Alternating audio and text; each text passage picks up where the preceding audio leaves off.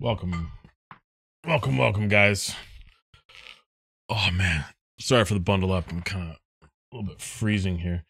I heard a lot of things happening this morning. I heard Hoth. I heard a bunch of stuff. Kind of wanted to hop on here early just to see what the earlier keynote presentation was all about. So, I know it starts in probably about a half hour, but so I'm just starting a little bit early because I wanted to take a look at, go back and revisit some of that old footage from earlier in the morning. So let me pull up. I'm pulling up the Star Citizen stream now. There we go. And derelict ships. Now let's go ahead and activate all of that content. That's a lot of content to simulate when no one is around to see it. A lot of pathfinding NPCs, animations, vehicle physics, collision detection. Now let's go ahead and introduce a player and clear the board. Those pirates and freighters and everything else, they still exist, but only in a probabilistic state. As the player traverses, we talk about economics here. On the various curves and force the probabilities Interesting. choice. Does that content exist at that location or doesn't it? Here, the player gets a hit from the asteroid probability. So the mission database is then queried to find missions. I was gonna watch the old stuff, but now I'm kind of I kind of want to listen to this. And now a bit later, the player trips the freighter probability and then eventually runs into a pirate. The key point here is that much of the world exists as a superposition of probabilities until a player gets sufficiently close that the wave functions collapse, at which point we instantiate them and start simulating the full-blown entities. One of the quirks with probability volumes is that they usually represent a variety of low-frequency events. Space is big after all, and even in a pretty heavily populated area, you shouldn't be running into other ships all that often. The problem is that so the what are they talking about here? Happening simultaneously is a product of their probabilities, meaning that it's very unlikely you'd ever see two or more at the same time. So let's go ahead and see what this means in practice. Here's a player traversing a probability volume. He makes it through a good part of it before the freighter's probability curve determines that an encounter has occurred, at which point the probability volume queries the mission database with the freighter tag and instantiates a compatible mission. The player continues on, and shortly thereafter, the pirate's probability curve indicates a hit, which triggers another lookup into the mission database. There's nothing fundamentally wrong with Bending this. probabilities. It's a pretty accurate representation of what you realistically expect to see. Two rare events happening on their own schedule. The systemic behavior of the freighter and the pirate, even if spawned separately, would allow them to logically react to one another. So if they were spawned in close enough proximity, the pirate might even attack the freighter. The problem is that this approach lets the algorithms dictate too much of the experience, and if you're not careful, this can lead to the gameplay starting to feel very formulaic. What we really want is the ability for designers to craft more custom content and to then have a mechanism by which we can trigger it such that it all feels logical, if a bit lucky in the timing. There we go.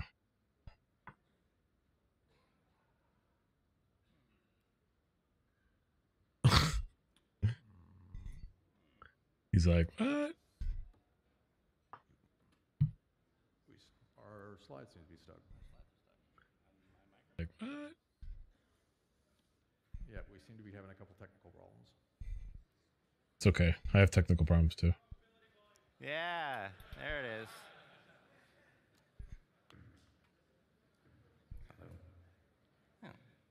It's weird.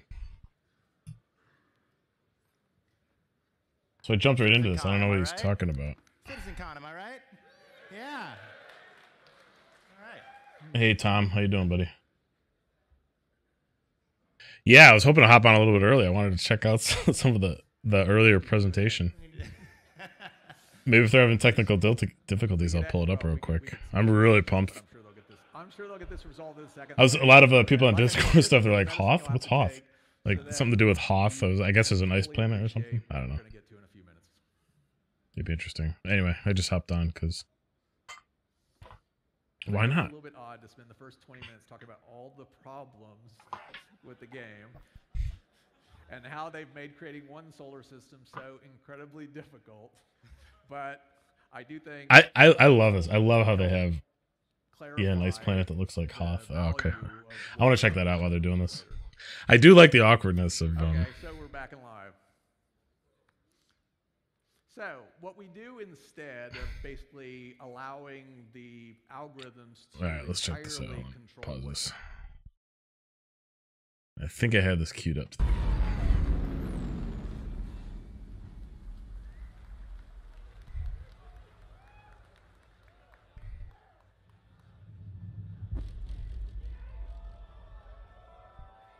Oh, this is that trailer. This is the trailer they released a couple hours ago.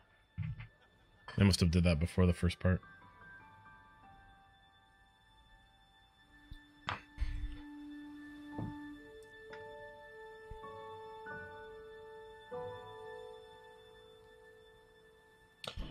The cool part about the new game, oh, I read about that. My father always used to say, it's like part Halo, part one Tribes, reflex. part that Eve first-person shooter spinoff, right?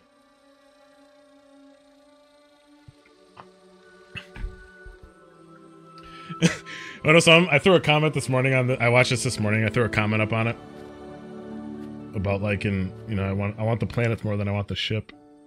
It actually blew up. The comment blew up. We all wonder, what's out there? It was funny. But for me, it was more than like, that. because I want this. I don't.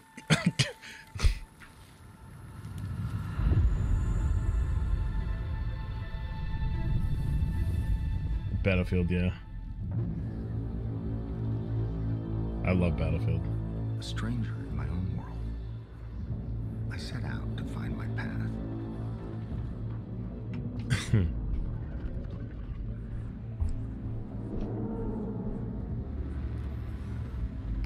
Shit, I don't want to run out of time. Let me fast forward a little bit. I already seen this part.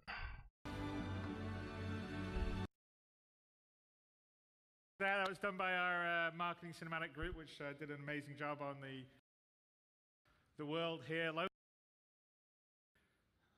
Porsche. So Glenn, come on up. Glenn runs it every year, doesn't he? Stand up. Here. That I will bring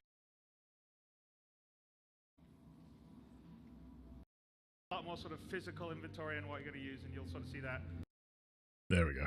Pictures of the tech stuff. All right, so let's get dressed. Get dressed, put a jacket on. So it's the beginning of we're still working on some of our, but ultimately there'll be a lot more sort of physical inventory on what you're going to use, and you'll sort of see that why it comes into effect later on in the demo.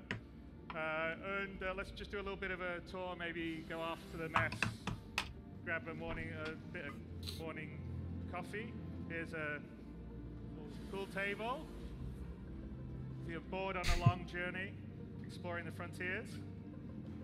The second part of this starts at 3 o'clock, right? Tom. I didn't charge my headset. Look, I got my portable battery attached. That's on the other side of the living quarters. Been out and about all day. Look out the window, maybe. Yeah, we can't see the plan out the window there, right? It's on the other side. All right, let's have a little cup of coffee. How long is this one? It's like a half hour. Right? Crap, not gonna be able to finish it by the time the one starts. Is that squirting out coffee? So we had coffee in the last Wait, is that actually dripping? Again, this plays towards our active. I'm pretty sure I saw drips come out of that coffee maker. You will have to eat. You will have to drink stuff to stay alive. That's kind of cool. Again, we're not trying to make it so that you have to do it every hour or anything like that, but it is part of survival. All right. Oh. Whoops. I know. I'm just scared to miss something.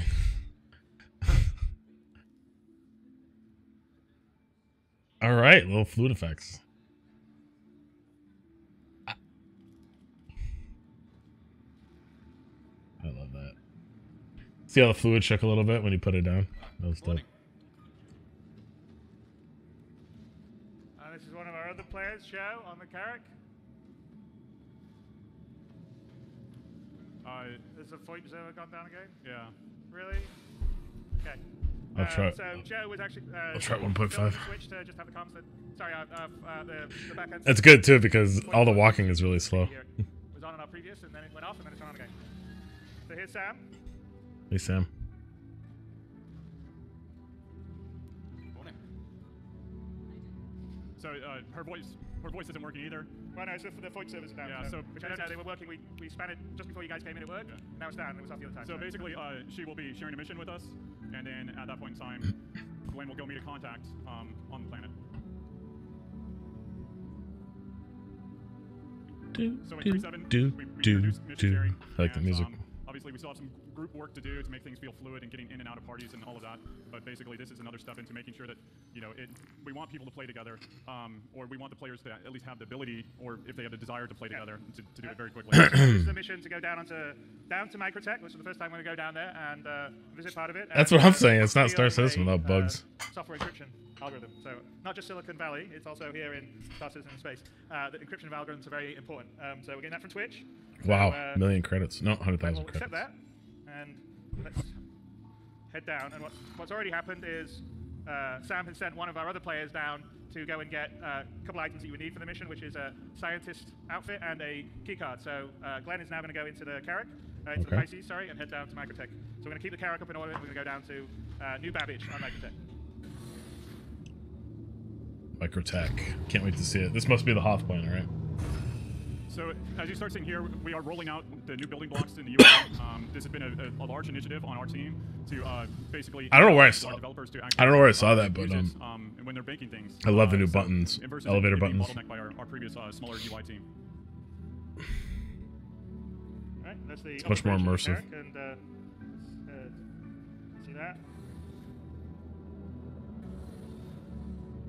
And through there, I think, is the drone room down on the left-hand side, I believe. Yep. And here is the. Someone tweeted at me like a couple hours ago saying it was like the best looking. You know, it's gonna be interesting. I got actually a friend coming on. He's coming on the Discord channel, and he's a Star Citizen like pessimist. So it's gonna be a kind of a. And in the back there's the two rear turrets. It's gonna be a and cool also back and the rear, forth. which is another one of our. But they said that Hoth was. Going to ask him to open No, the hangout I'm for him when calling he it Hoth. gets to the Microtech was Our back-end VoIP service beautiful. Die, and our back-end does it. Just imagine it being said. Let's skip it a little bit. Thank you. All right, so we're gonna go. Save some time here. There we go. And let's set a course to Microtech. The right screen is. Let me know if I missed something cool. I just want to make sure I get to the planet. Middle station around Microtech. And as we're going to descend down to Microtech, I want to bring Ian onto the stage. Ian Leland is our art director of the Persistent Universe. And so one of the big things that we're rolling out with 3.8 is Procedural Planet Tech V4, which is pretty amazing. And Ian, I want you to start talking about it. Okay, hi everyone. So, Planet Tech V4, this has been a major tech initiative for CIG. It's something that we felt very passionate about working on. And So that's the name of this then, V4. That's what that guy was talking about in the comment. Someone replied to that comment I left on. Ah.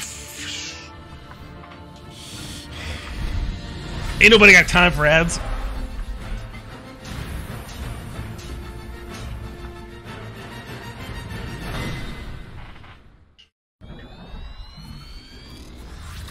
Your fast reflexes require a more advanced gaming mind.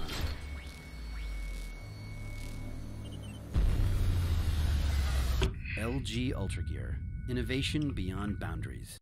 So we're really excited to kind of put it on screen today. So it should be a seamless transition. Also here, Go back. with popping, crossfading, we want to get rid of that completely. So it should be a seamless transition. Hold on. Let's talk about the It's transition. kind of important, right? Previously, we couldn't have done a planet like this before, so we're really excited to kind of put it on screen today. One of the first things that you'll see is now we have what we're calling large-scale terrain shadows. So what this means is, even from space, Large-scale terrain you'll see terrain shadows. formations like a mountain has like long, beautiful shadows across the landscape. Down over the top. And because Microtech is largely snow, this is kind of important, right? Another principle of V4 is we want to dramatically reduce the amount of biome piling. So what we want to do is it should be a one-to-one. So what you see in space is what you see on ground. The type of popping, crossfading, we want to get rid of that. Look at the detail So level it's at a this seamless height. transition. Also here, we knew we was going to do a cold planet. We thought it'd be really good to have a frozen ocean. So this was a brand new shader that we put into development. And what we have right now is it's physicalized, so we can walk and drive on it. Yeah. You can walk and drive on the ice. Internally, we're just in love with this technology. It empowers the art team to be able to just create amazing artwork. Look at the shit on the windshield. Look at the shit on the windshield. So one of the things that we've added is basically, and this will tie again into the actor system that we show off later, but the planet, we call it the room system basically, and the room system allows us to have humidity. It could be a planet system Yes, or it's a planet system. basically an environment container. So Chris is like, it's environments. Humidity based, and it's all systemic. So if it's a humid planet, then you'll get precipitation on the cockpit or on your visor. Yeah, and it will also affect things like the contrails and the effects, and it's all tied in, which later on... It's going to affect the actual chemtrails? So Wow. the other thing that we can talk about, other than how beautiful Planet V4 looks, also the fact that, like, I don't know if you noticed, but it's like you don't see repetition of biomes, you don't see, I mean, it just seamlessly from the outside in, it's just smooth, it's pretty awesome. There's some talks today that will talk about the graphics tech behind it and also just how they created the stuff. Wow, this chat is going crazy, huh? One other thing I want to point out, which is not necessarily the Planet Tech V4, but it's we've been sort of working on the flight experience, and that's an ongoing project for the combat and the flight experience. But one thing that we'll roll out in 3.8 is what we call the look-ahead setup for the cockpit. Trees. So if Glenn is flying around here, what we do is we actually take notice of where the velocity vector of the ship is going to be, where the horizon line, if you're on a planetary body, if in space, obviously you wouldn't worry about that, and also if you had a selected target, and the view basically gets sort of biased towards that. And so as you're flying around, you'll feel the cockpit move around you. And it's quite similar if you see people fly, like Tarada does, you know, really cool flying, and he's got head tracking on, right? And you can see pilots generally look where they're going, and also if you're a racing car driver, you look where you're going. So that's kind of the idea here, rather than having a very static, fixed view. You can, of course, turn it off if you don't like it, but we think it gives a much more fluid experience. We've also been working on the chase camera stuff, so there'll be more fluid vehicle chase camera. You'll see it here, you'll see it a bit later on, and generally that sort of stuff that we're continuing. Look at around. Here we are. We're kind of coming up to the new Babbage. So I'll give it to you here. Also, another thing which is super interesting.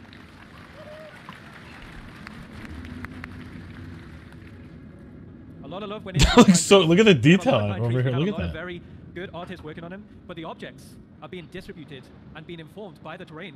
So if you actually look at where those pine trees are, I was gonna say the trees look very well placed. It looks like they're in the valleys, up the sides, in the sun.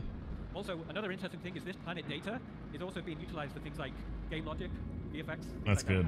Yeah, well, the VFX is determined by the biome and the environmental data, so you'll get mists rolling over mountains depending on the atmosphere and the biome data. So it's all very procedural.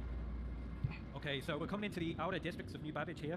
One of the most important things we did when we started this landing zone is we wanted to learn from the experience of creating Lorville, Area 18. So as we fly over, we wanted to remove these big walls we had to previously build around these landing zones. So when you look down there, you can land there. A lot of you asked me previously, is like, why can't we land there? So that's been a huge initiative. Yep. Wait, you can... He's saying they're opening up building zones so you can actually land other places in the city. Improving the no-fly zone and how you visualize into it, so we won't have like this big ugly mesh that just gets in the way and blows you up. So I think that will help in most locations. But yeah, you can definitely see the sort of learning that's gone over multiple landing zones coming to fruition in New Babbage, which to me feels like probably the best of our sort of cityscape so far. So there's still going to be entrances, right? You don't have to go through the landing zone. There'll still be entrances into the city, right? Good job, Len. See if we can get through that. Fancy dancy. Nice job, man. The Aspire Grand is probably where, if you were starting on New Babbage, one of the places you would have your hab. I've got a slide to show you later on today. Wow, I can't wait to see what the end's going to be. Your hab to be on New Babbage, that's where it's going to be. Yeah, and we will not necessarily 3.8, but we're going to start transitioning next year. It's such an easy thing. Well, maybe it's not an easy thing. I don't know. Versus starting Port Olisar, you sort of choose your home base. When you turn, do you think the precipitation on the windshield like kind of rolls a different way? That'd be insane. That would be sort of your starting base in terms That's probably too much, though. And we also understand that you want to get in and out very quickly, so again, that's why we're putting habs in the space stations around, so then you can stay there, you can get in and out very quickly. Oh yeah, no, exactly. So in spaceports, we'll like have like motels in airports. We'll have that as an option when you land or not, and then also you can have your sort of permanent apartment in the city, so to speak, and you just pick where it is. So I think we're just heading now to the kind of New Babbage interstellar spaceport, which is actually not. It's across the frozen lake. Or it's across ocean. the lake. One interesting thing is when we were designing New Babbage, is that built into the bottom of the? Is that built into the side of the? No. Yeah, it is. It's built into the side of the hill.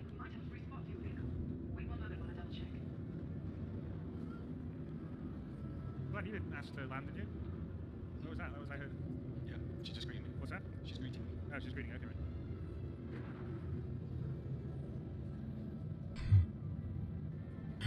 Right. And this is pretty. I mean, the New Babbage spaceport has a lot of hangars, and it has twice the capacity of previous spaceports. And Chris laid down the challenge. Oh, that's really cool. Let's try building a spaceport in the side of a mountain, and we were like, okay, Chris, let's give it a try. Oh, and to show off those nice Microsoft mounts.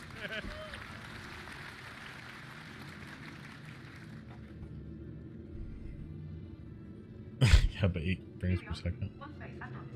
So we've been working on our comms calls internally to get what we consider a gold standard on that, and then we will slowly roll that out to every.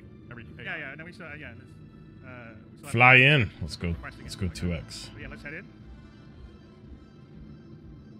Come on, Glenn. You can do it.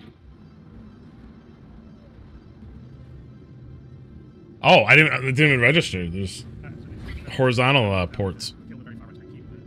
Port doors. I like that. What?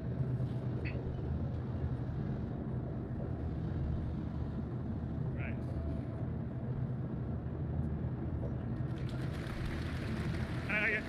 And there's, you can see, this is just a small landing pad, right? This is only a small one, just to let you guys know. I think it's small, medium, large, and extra large. So that's just to give you an idea of scale, which I think one of the things that's great with Star Citizen is just that level of scale that can go from a coffee cup all the way up to the planet.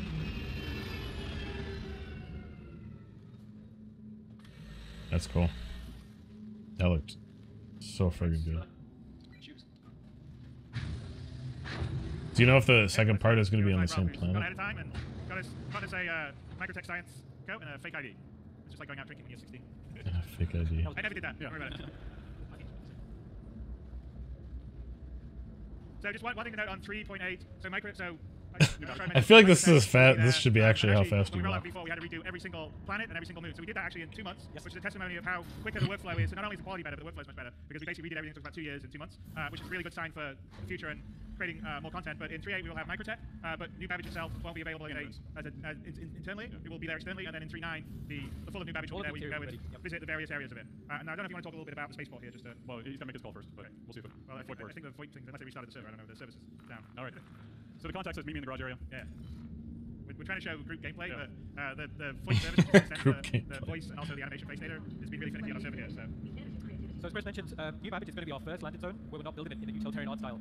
Previously, we've made things like outposts. Wow, look at that view. Art style, but this is our first opportunity to build a landing zone from scratch. So what you're seeing here is a kind of a glimpse at what the inside of New Babbage will feel like. I think we get to New Babbage by that hyperloop. Like if you look in those lines you see there are the... Hey, good luck, Tom. It gets to the New Babbage, which has all these different various either living areas or shop areas. The domes.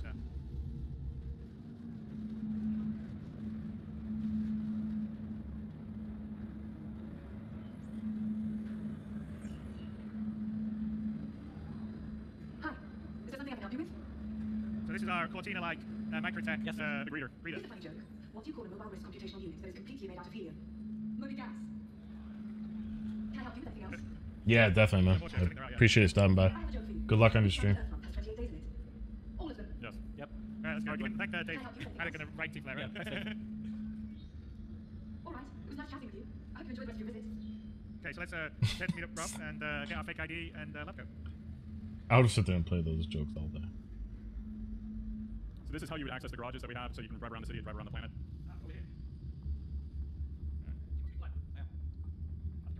Just over there. Ooh, over there. Grab your coat, yo. Let's get left coat.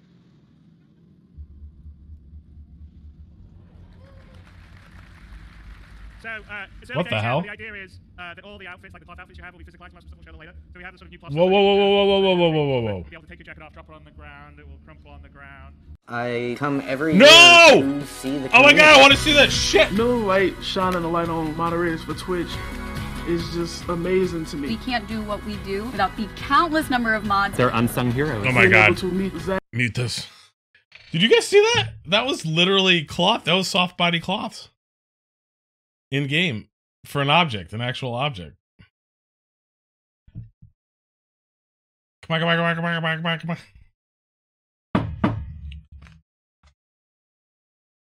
Oh my god. Let's check the other stream real quick. That idea earlier, which is the shop right now is a simple consumer. Is this live? It's burning off that inventory. The difference here is that the solution to that is very simple in the context of quantum. And the reason is these quanta, the next step of what I feel like I would really love this presentation. They'll actually require ships. Ships require engines, and so all of a sudden I like there's the processes. For how many power plants do you need? How many ships do you need? It all follows the we're back. same logical equation. Whoa. And you'll see this why it makes a Alright, go back. let's get a lab coat. Grab it, grab it. Watch it just slip off. Oh man, that is. And then you could. So it's an object. It's an actual tangent. It's a. I could drop it. I could place it back. If you place it. Whoa. So I could place it back on the container, and it would. I gotta listen to what he's saying. I'm just busy talking.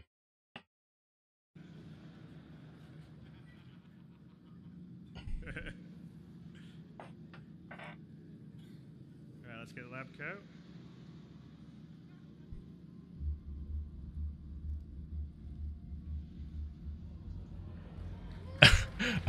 I could watch that on repeat all day.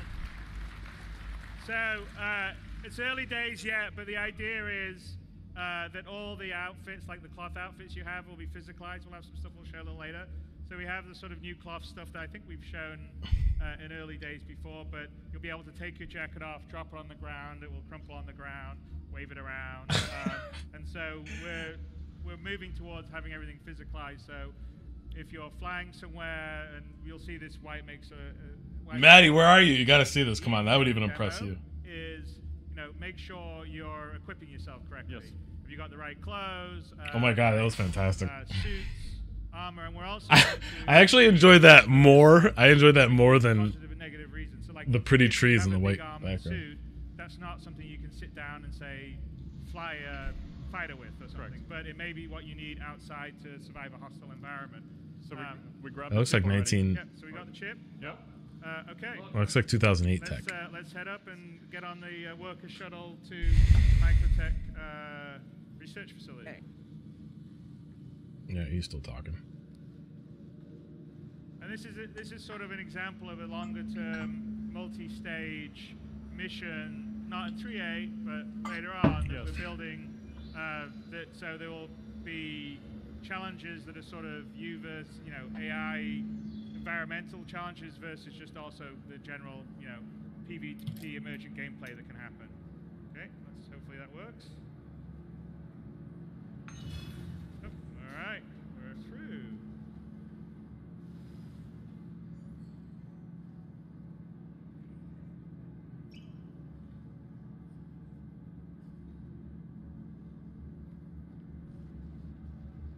It's the same with elevators the world over.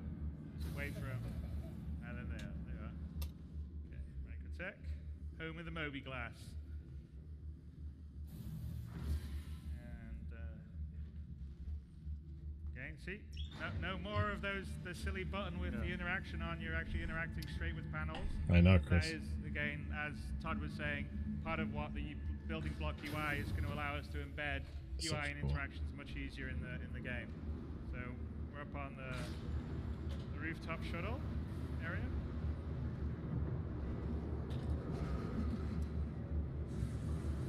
And so one thing that we'll get into later, but we have the player status system is now extending beyond oxygen into temperature. As you can see that it's cold. I don't know if you noticed, but we are actually have breath coming out of our mouth. Did not work. Oh my god, there's air. I didn't even... I was like, what is he talking about? And if you want to look around your... Nobody's got helmets on. Breathing, I guess. So another big thing that was just seen was basically AI transitioning from one zone to another zone. Is that a VoIP face? It's cold. See, he should be wearing his nice warm. All right, VoIP, I should say. Sorry. But yeah, so like Todd was saying, it's early stages yet, but you know, we have AI transitioning between zones and grids, nav meshes. So theoretically, you can have an AI come fly, a whole group of AI it's fly 3 o'clock. and a whole bunch of troops get out, say the back of a cutlass as reinforcements. Correct. In a combat and you fight, which is something we haven't been able to do up to date. So it's really quite cool. And this is actually an AI flown ship that's taking us on a shuttle towards a research facility.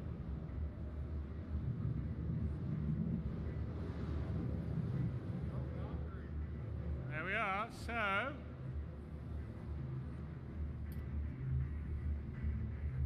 this is the end of part 1. We've got some cool stuff that will come back at the end of the day in part 2 to show you some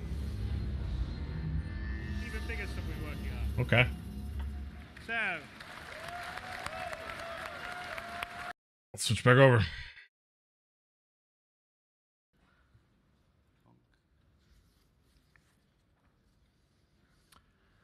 And now I gotta let's ask go in the ahead and chat. increase the supply of aluminum and see what happens.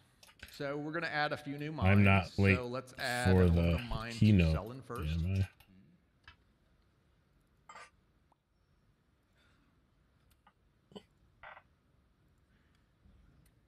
Oh, I guess not. Other people are asking for the keynote too. 30 minutes? I thought it was F3.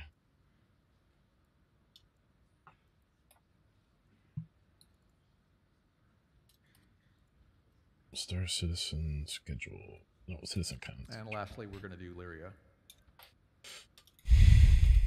And if you remember, we already have an aluminum mine on Delamar. I did know that. They're telling us we need to hurry up. You jump ahead, I guess. You guys want us to hurry up or keep going? Chris is like, get the hell off the stage. All right, so it's like 400 to 1.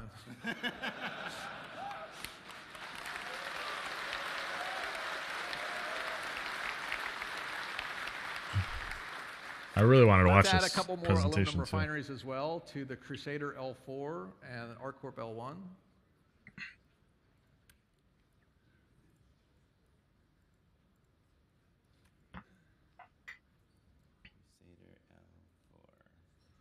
Yep, and ArcCorp L1. Yep. So now let's go ahead. We just added all of this new aluminum. So let's head back to that Hurston factory and see what aluminum prices are doing there. What's that factory having to pay for aluminum with all this new supply, these new mines, these new refineries? Oh, is this a simulator? And there you see that the price Oh my is starting God. to fall off.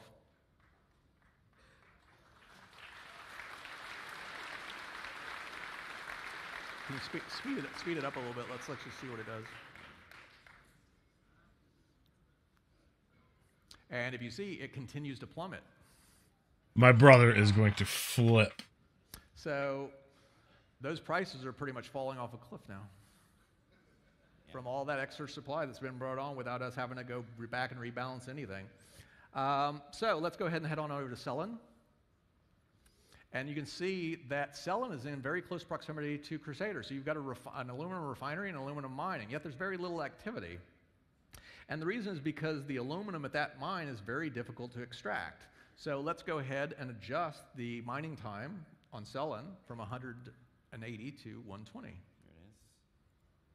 And what this, again, reflects is how difficult it is to extract from that particular location.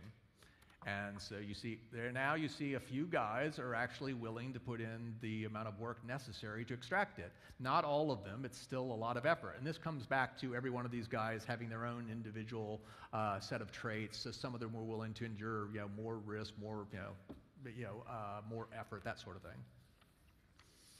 So let's go ahead now and increase. This is like the beginnings of what I've been dying for. Let's just go with normal pace. All right. There you go. So let's make the Laranite more difficult to work with and more rare and see what happens there. So we're going to adjust the global Laranite refining time from 60 to 120. We're adjusting the time on Walla to be. We're going to do both. The global refining time, we want to take it to 60 to 120. And Walla's extraction time goes from 60 to 180. That's right.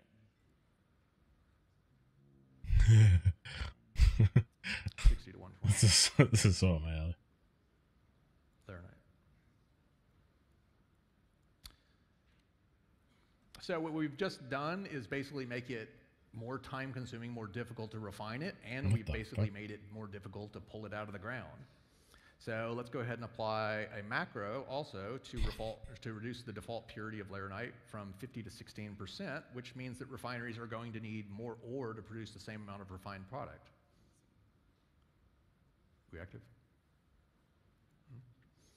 And now let's go ahead and take a look at the Laranite prices on the Hurston factory. So we just did 3 different things to make it considerably, more expensive for Laranite to be utilized. Speed up that time.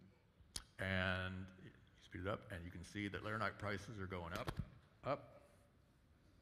It looks like they're starting to skyrocket. This could be a complete economic disaster. If you notice, they're just going up. So what we're going to do now to bring that back into control is let's go adjust the power plant formula to compensate a bit.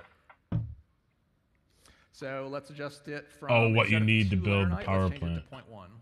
But wait, is that something? Just reduce the amount of Laranite needed in the economy by 95%. I understand the need for that in the simulator, but that's not something they're planning on doing mid-game, right? Changing up the schematics for the actual. And what we should see here in a minute is Laranite should start to drop off pretty significantly. I'm so worried Chris is going to shut this down. That's funny. And there you go. Crisis averted.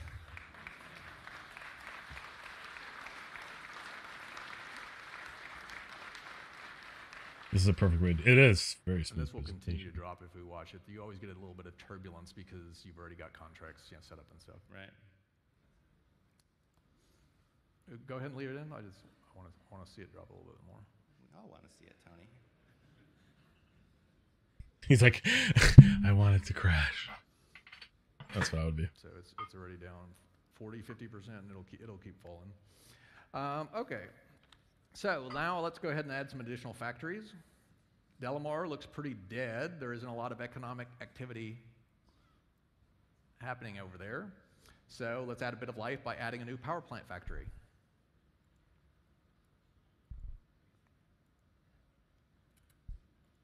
Yeah, one over here too. And yeah, let's add a Hurston L4 factory for power plants as well to create a little bit of competition for aluminum.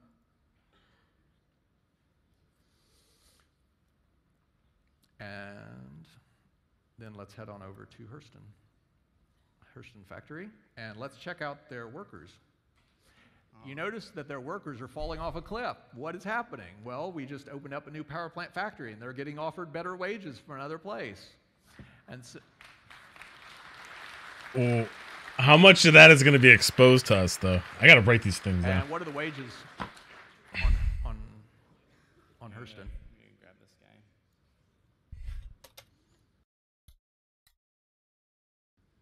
Let's see what the wages that they were offering. I can't see it. So they were up at, is that 0.25? Yeah, Delamar's offering like almost 3 times the wages of. Yep. So there you see the differential, which is that factory is more desperate for workers, and so you see. Let's look at the basically users. The workers skyrocketed on Delamar and plummeted on Hurston. And eventually those wages, of course, stabilize. As they find a point of equilibrium, which is a big point of all of this. Thought it was going to be an ad. Let's go ahead now and make some major changes. We're going to do this with a macro, and you can see where we currently stand on the slide. If Chris cuts us off, I'm going to get pissed. A bunch of stuff that we were supposed to be showing here. Absorb it quickly, everyone. There we go. So we've added lots of aluminum, titanium, and degreasium. In the entries that you see on the screen marked system, all of the moons now have deposits. We've added a bit more laranite, but it's still pretty rare. We've also added a lot of new refineries. We've added cooler and quantum drive recipes to most factories, and they require aluminum, laranite, titanium, and degreasium. The demand for coolers and quantum drives has been introduced. Can you find any material on every planet? And lastly, we've increased, you can see there at the bottom of the screen, the number of quanta from 1,000 to 2,000 so that we've got enough workers to keep the economy humming. Now, previously, we've seen pretty obvious cause and effect. At this point, though, the economy is starting to get pretty complicated. And we can look at a few graphs to just see what's going on with some of the prices to see this. And this is one of the most interesting things about a really complicated economy, which is these changes in quantities and prices, the purposeful movement of quanta, this dynamism. These are all opportunities that you're going to be able to exploit within the game, and they're in constant logical motion.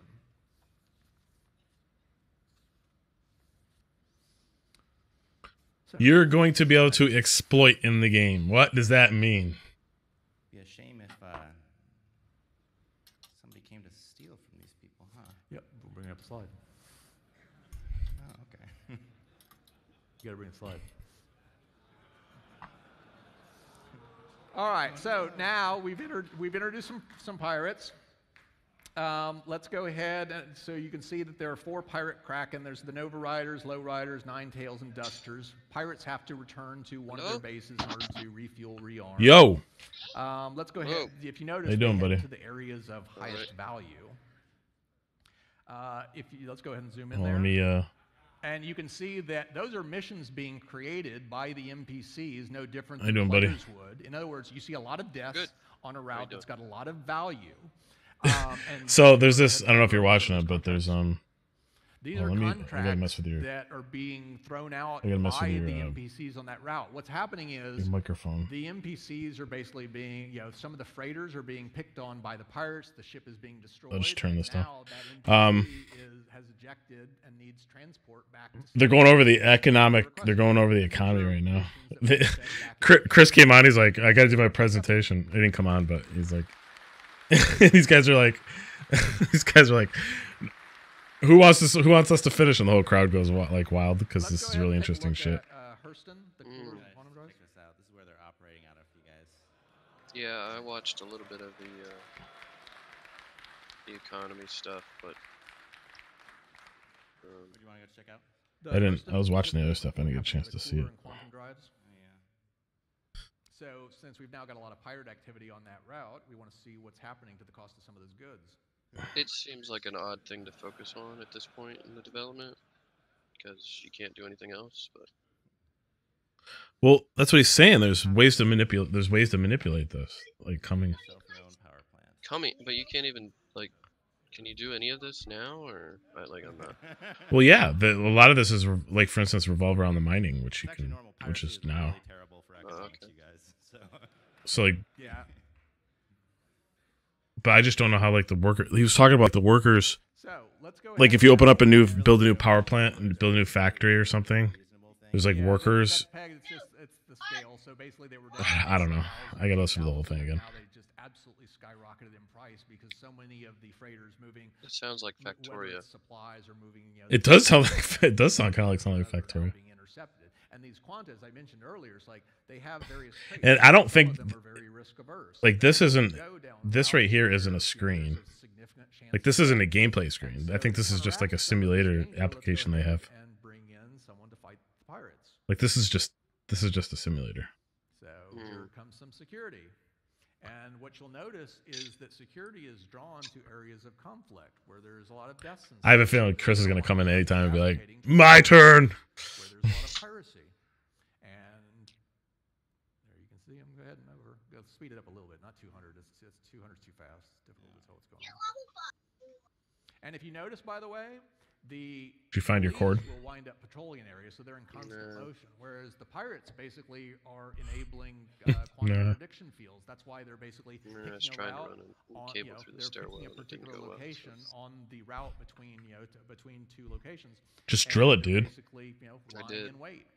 And the security, which doesn't know exactly where they are, is scanning the area looking for them. And so what you notice here is that the pirate situation is starting to look a lot better now that security's shown up.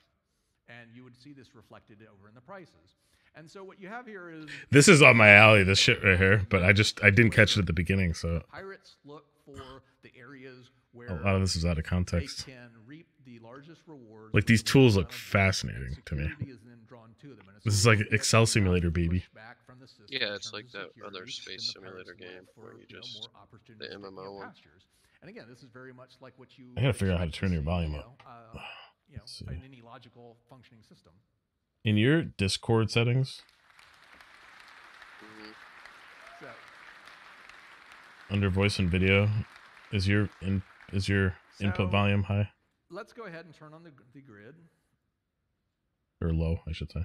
And what you're looking at here is one of the big problems I referred to earlier is how we wind up getting samplings of this. A little more. Of how we generate. That's as far as it goes. Okay, that's fine. We can look at one of these high conflict areas, and it's basically tabulating exactly what's in that area. So you can see that there are 10 total quanta, 1 freighter, 11 pirates, 5 security. It also This looks like Civilization now. No, space. Exactly what's going down that route. Let's take a look at a few other locations. Here you see Oh, the okay. security and So pirates are fairly even. I didn't catch the beginning of this because I was watching the first keynote, and you know how they have the object system where you can pick stuff up and place anything down anywhere, like a cup or whatever, any objects. So they have soft bodies physics. They're adding. They showed a demo of the soft body physics for that. Meaning, I pick up a coat off the ground, right? Fluid cloth physics. I put that actual coat on my body. I take that coat off and I put it on the ground, or I put it on a chair. Put it on the ground. It just drops, falls to the ground and lumps up. I put it on a chair. It folds over the chair, like actual cross physics. Call it what you were, but that is something I've never seen in a game before, ever. The whole object system is just ridiculously ambitious. Yeah, but can you play multiplayer together without the game crashing? Yeah, dude, that's been like that for a while. You just haven't played. Okay. You mean, can you play an alpha game together without crashing? That's what you mean. Goods and services because they have a legitimate economic need and could vie with players to provide those things. We didn't have a way for this activity to determine what you see as you wander around the universe, thus eliminating the need to spend enormous sums of effort configuring vast quantities of static data that could never deliver the. I think this guy's a physicist. What's up? Is 2949 the release date, or? Provides us with a lot more context, which means You're not the first one to make that joke. I know. How much risk there is in taking an item from point A to Last year, CitizenCon was 2948, I think. Information like this is vitally important. I guess that's the date in the game, or what? And as I spoke about earlier, in a properly functioning economy, such things can and will generate a lot of ripples. We also get. Can they just get somebody on here to say when it'll be done? Like, this is really stretched out. I mean, like, you know what? In February we're gonna have beta access, not alpha. Oh. I didn't see. I only saw a little bit of the gameplay, but there's the game mode. There's game mode coming in January.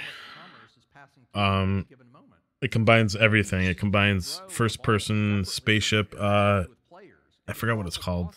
It's essentially Battlefield, but with Halo mixed in, Tribes mixed in, that first-person Eve version mixed in. So they're taking the game and breaking off another chunk of it, like the dogfighting stuff you can do. Well, it's more like they finished functionality in the game and it makes a cool gameplay mode. And so they're cutting that off, but the rest of the game's not done.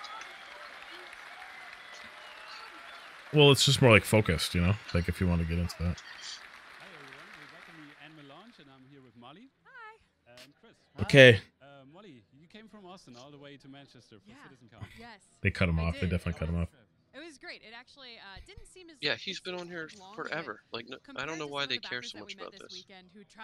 This is and a couple from Canada who had the crowd in general.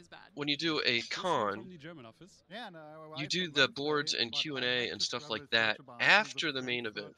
Well, they already had a main event, dude. What they're doing different is it's the stuff I just.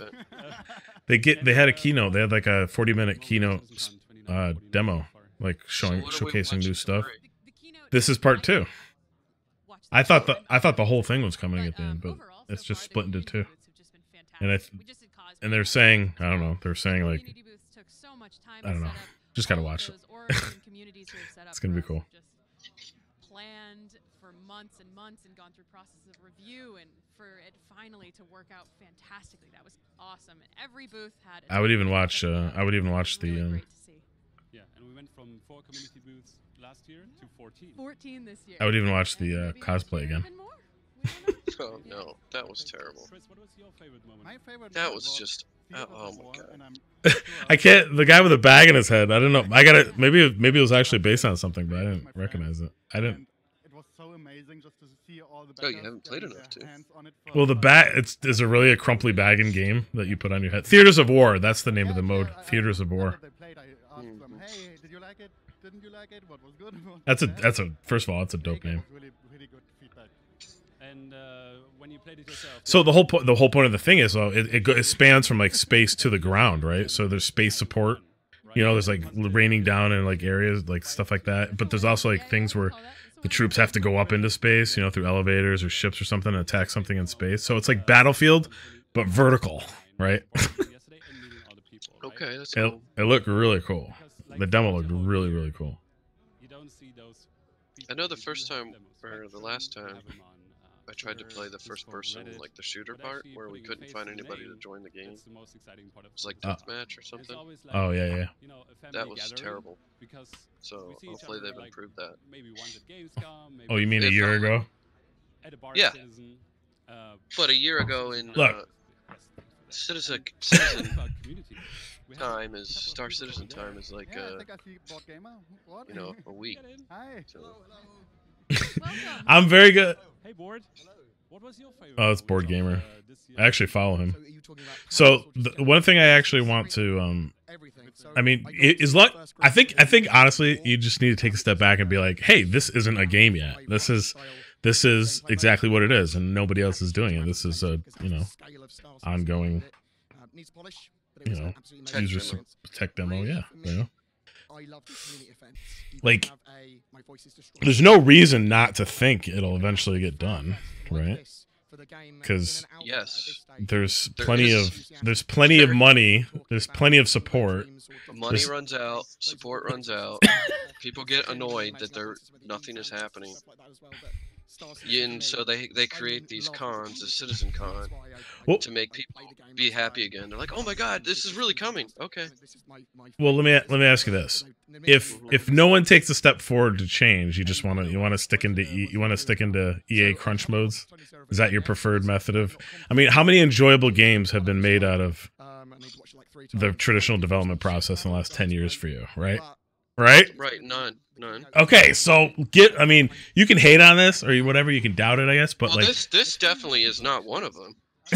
this is definitely not one where I've logged in and been like, this is amazing. I have yet to feel that with this game. It's a buggy pile to me. Like you've never shown me, I've never logged in and been like, wow, this is impressive. Everything I've seen them do is a pipe dream, and I've never actually experienced any of it. Now, maybe it's because I haven't given it enough time. Maybe it's my fault. Maybe I haven't played it enough. But every time I log in and wake up in my bed made of molasses, it is the worst experience in gaming I've ever had. Every time. When you wake up in your little cell, you feel like you're in like a jar of jelly. The controls are terrible. It's not interesting. There's nothing interesting about it. Until I see that, this game is a glorified tech demo, a pipe dream that's never going to happen. Everyone's helping each other out. I didn't expect it to be that. Like that's what he looks like. That's Star Citizen. That's all the people I've met online. I mean, what's his name? Who's the main guy behind this? Today's an awesome Chris Roberts. Yeah, he's a sham. He's never done anything. He's done the great back in the what was it, early '90s, Wing Commander, and that's it. That's all he's done. He hasn't done anything else. No, he's got quite a few stuff under his belt actually. He's got some games, yeah, but nothing impressive. This is supposed to be the next big thing, and here we are. How many years has it been now? 10, 12, 13? I don't know. Did you get to watch any of the no, and it's still the same stuff. We're going to add this coming in next beta or alpha. Okay, great. Cool. So it's frustrating to me. I don't. It's only frustrating because you expect the game. You expect normal development processes for the game. That's all. That's the only reason it's disappointing. So that's the only thing that's wrong here is your expectation level. Thank you. Well, they're talking about a great game, right? It's supposed to be this great game, and I haven't seen it. Show it to me.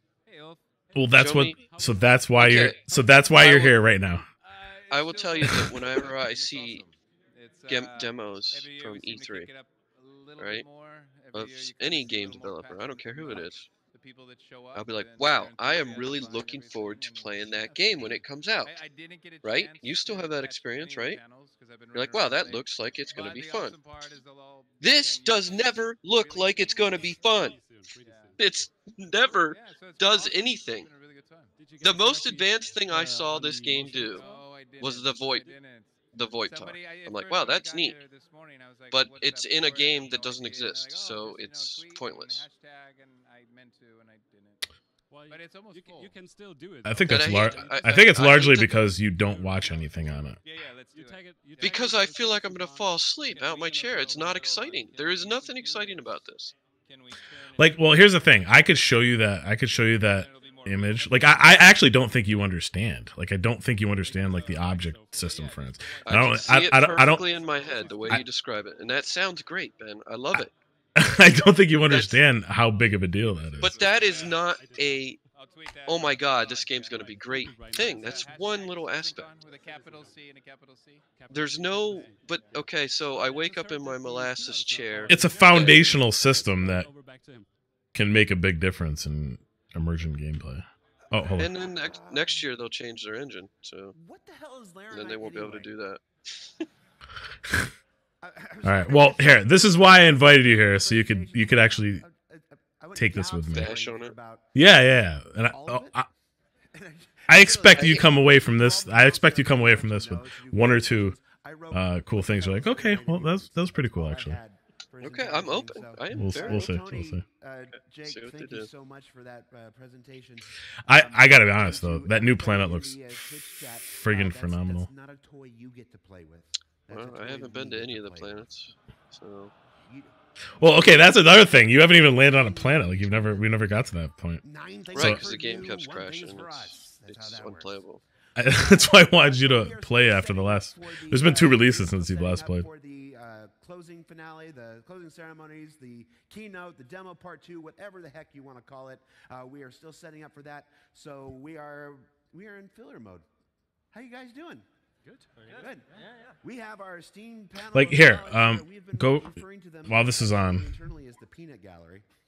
I did not name that. Like, I mean, the developers, they have great ideas. These guys individual, the economy system, that's cool. And then the guys, the physics guys, that's cool. That is all cool. I appreciate that. But there's no game. There's nothing to do with it. Well, again, you're expecting a game. You're expecting a game. Yes, after 10 years of development or however long and it's been. And I tell you, that's not what it's going to take to make a game that you're going to like for a long time. It's going to take a long time of development to make a game that you actually give a shit about for a long time.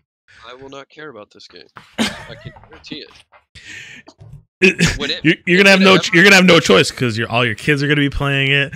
Everyone's gonna be playing it. No one's gonna be playing anything else. No one's gonna be playing Fortnite anymore because everyone's just gonna be Oasis immersed in this shit. No, we'll all be dead because it'll be 100 years later.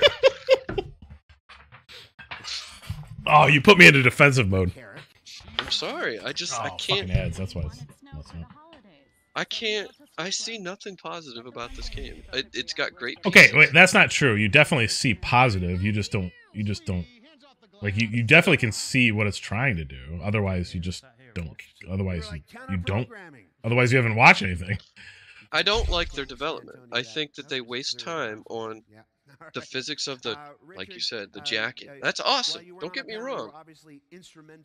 But no, it's not. Listen, you don't work on physics of a jacket. That's not what it is. It's a platform, right? You build It's something that's going to drive the single player game. It's going to drive all the modes. You know, it's all going to drive the persistent universe. These are all little platform tech that you could use throughout whatever you do, right? Yeah, but you can't do any of that stuff. There's no game where I can steal someone's jacket or whatever, take a jacket, I can put it on, take it off. You can pick the fucking jacket off the floor and put it on. There's no game that does that. Forget about fun. Like, just forget about fun. That's it. That's Star Citizen. Forget about fun. But that is the point. That is the point. You're gonna create your own. That's like Gary's mod, right? That's like Goat Simulator type fun, right? That's like stuff where you make up your own fun because there's just so much flexibility in. No, not physics. I'm talking about like I can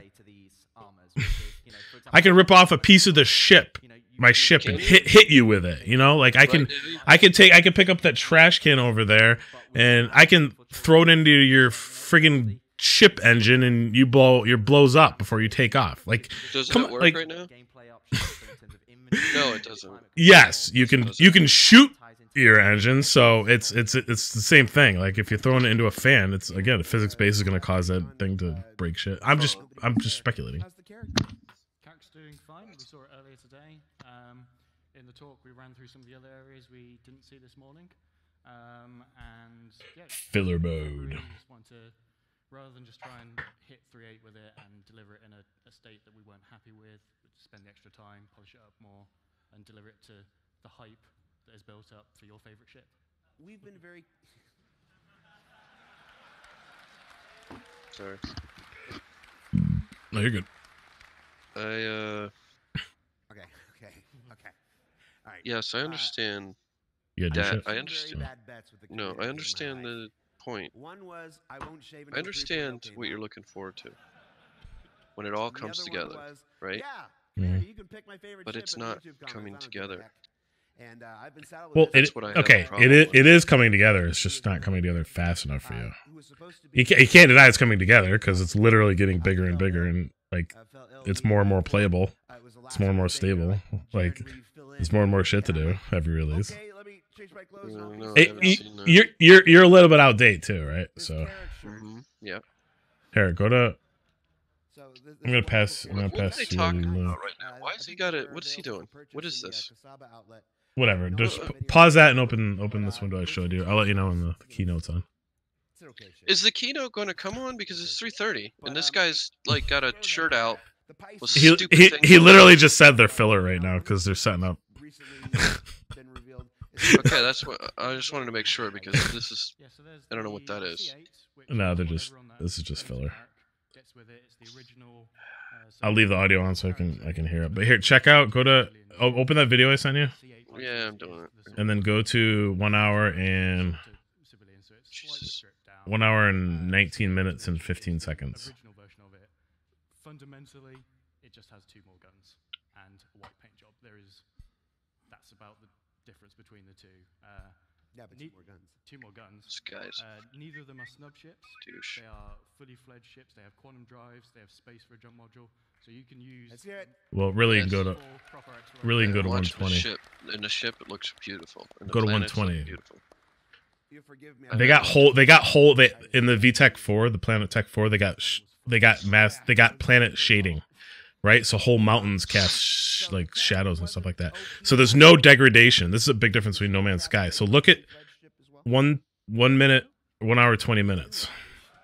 That is all that detail is straight through from as soon as you see the planet, like as soon as you come in to when you land. Like all the detail stays the same.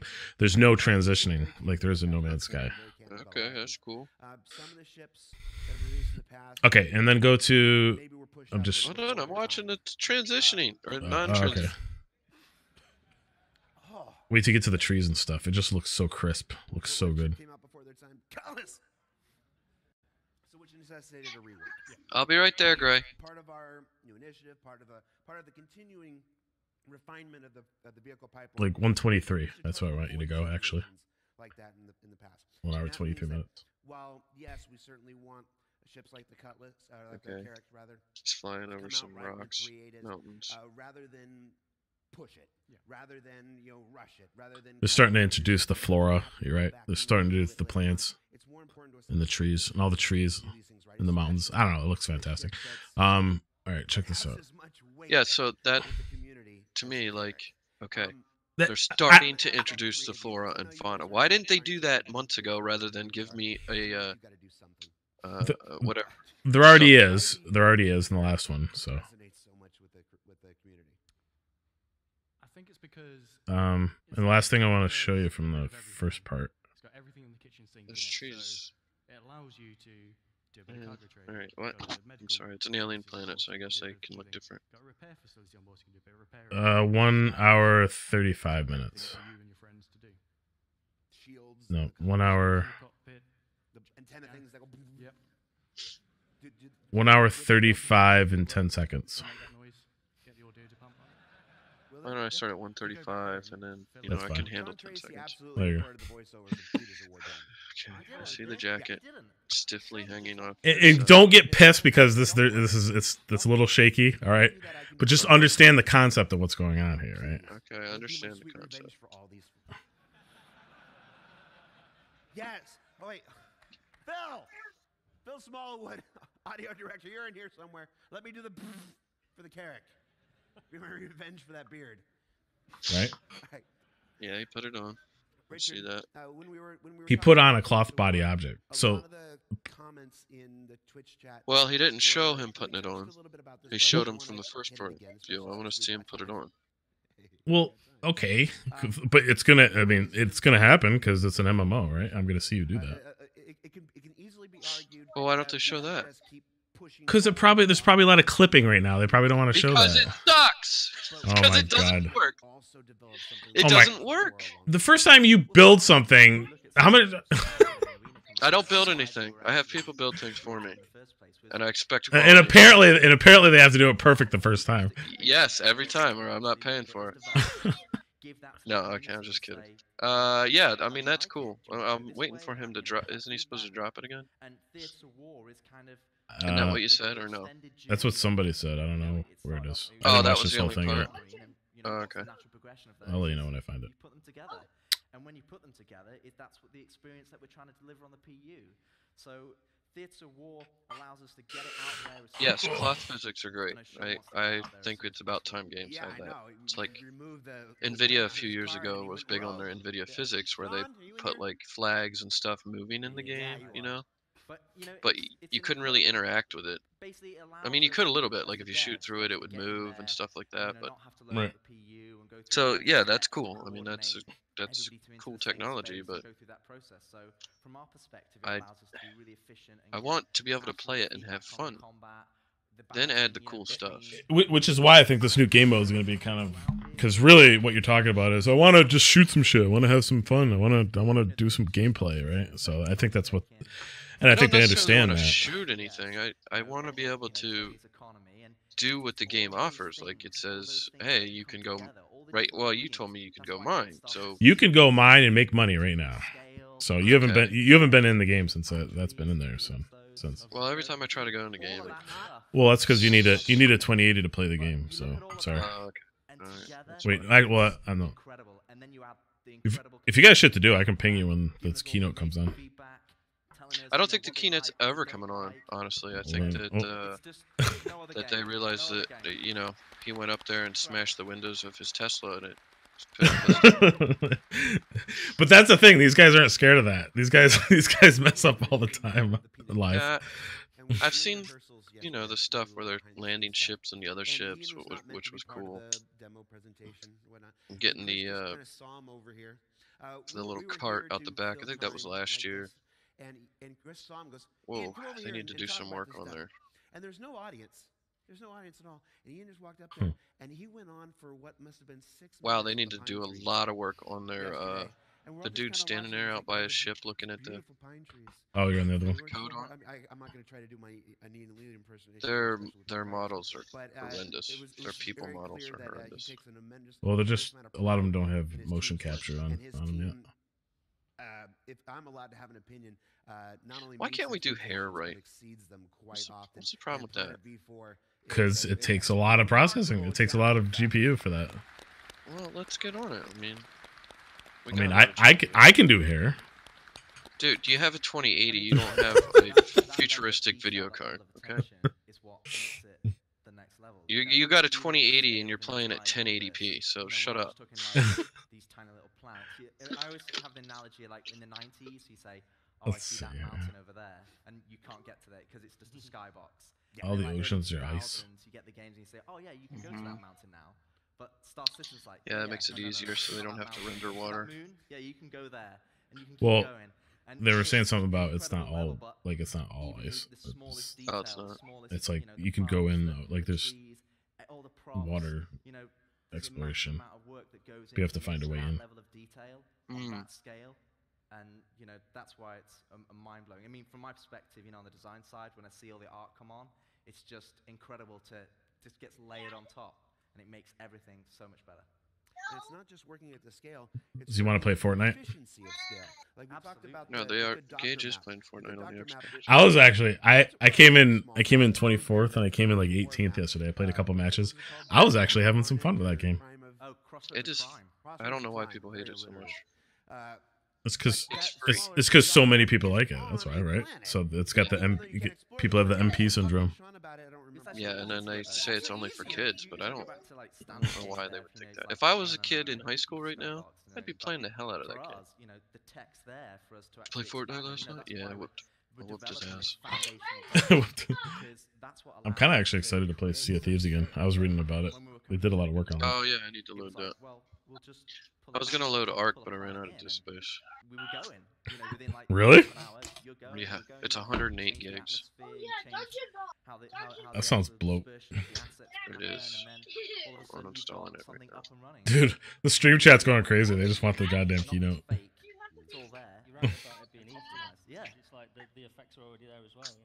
They're having they had a xenolinguistic presentation that they switched to for a half hour, where they were just talking about building one of the languages called Xi'an in the game or something. So they have legit people, like it's like Lord of the Rings level, it's like Dothraki level, language building. But everyone, the attention spans are just ridiculous. Like none of them care. They're just like boring. Like there's so much. That's the problem, right? And that's the mentality that I feel like you have. Yeah, I don't care. Like you just don't care about cool shit. Like next level game development. I don't want to see them talking about them making a language. Like that's boring to me. Make your language, put it in the game, and then when you release the game, you'd be like, "Wow, they made a whole language in this game." So here's the problem. I'm the problem then, because they can do that, right? And if you don't want to watch it, you just don't watch it. The problem is I keep saying, "Hey, check this out." Dude, I've seen a lot of gaming keynotes, right? Like a lot of game con things, like Minecraft, World of Warcraft, the one that's in Germany that can't think of their name. Anyways, this one is the most boring thing I've ever seen in my life. These guys are talking about crap that nobody cares about. Well, okay, Jesus Christ. I mean, they've been streaming all day. You know what I mean? It's not just... This is not why people come. Like, these are just...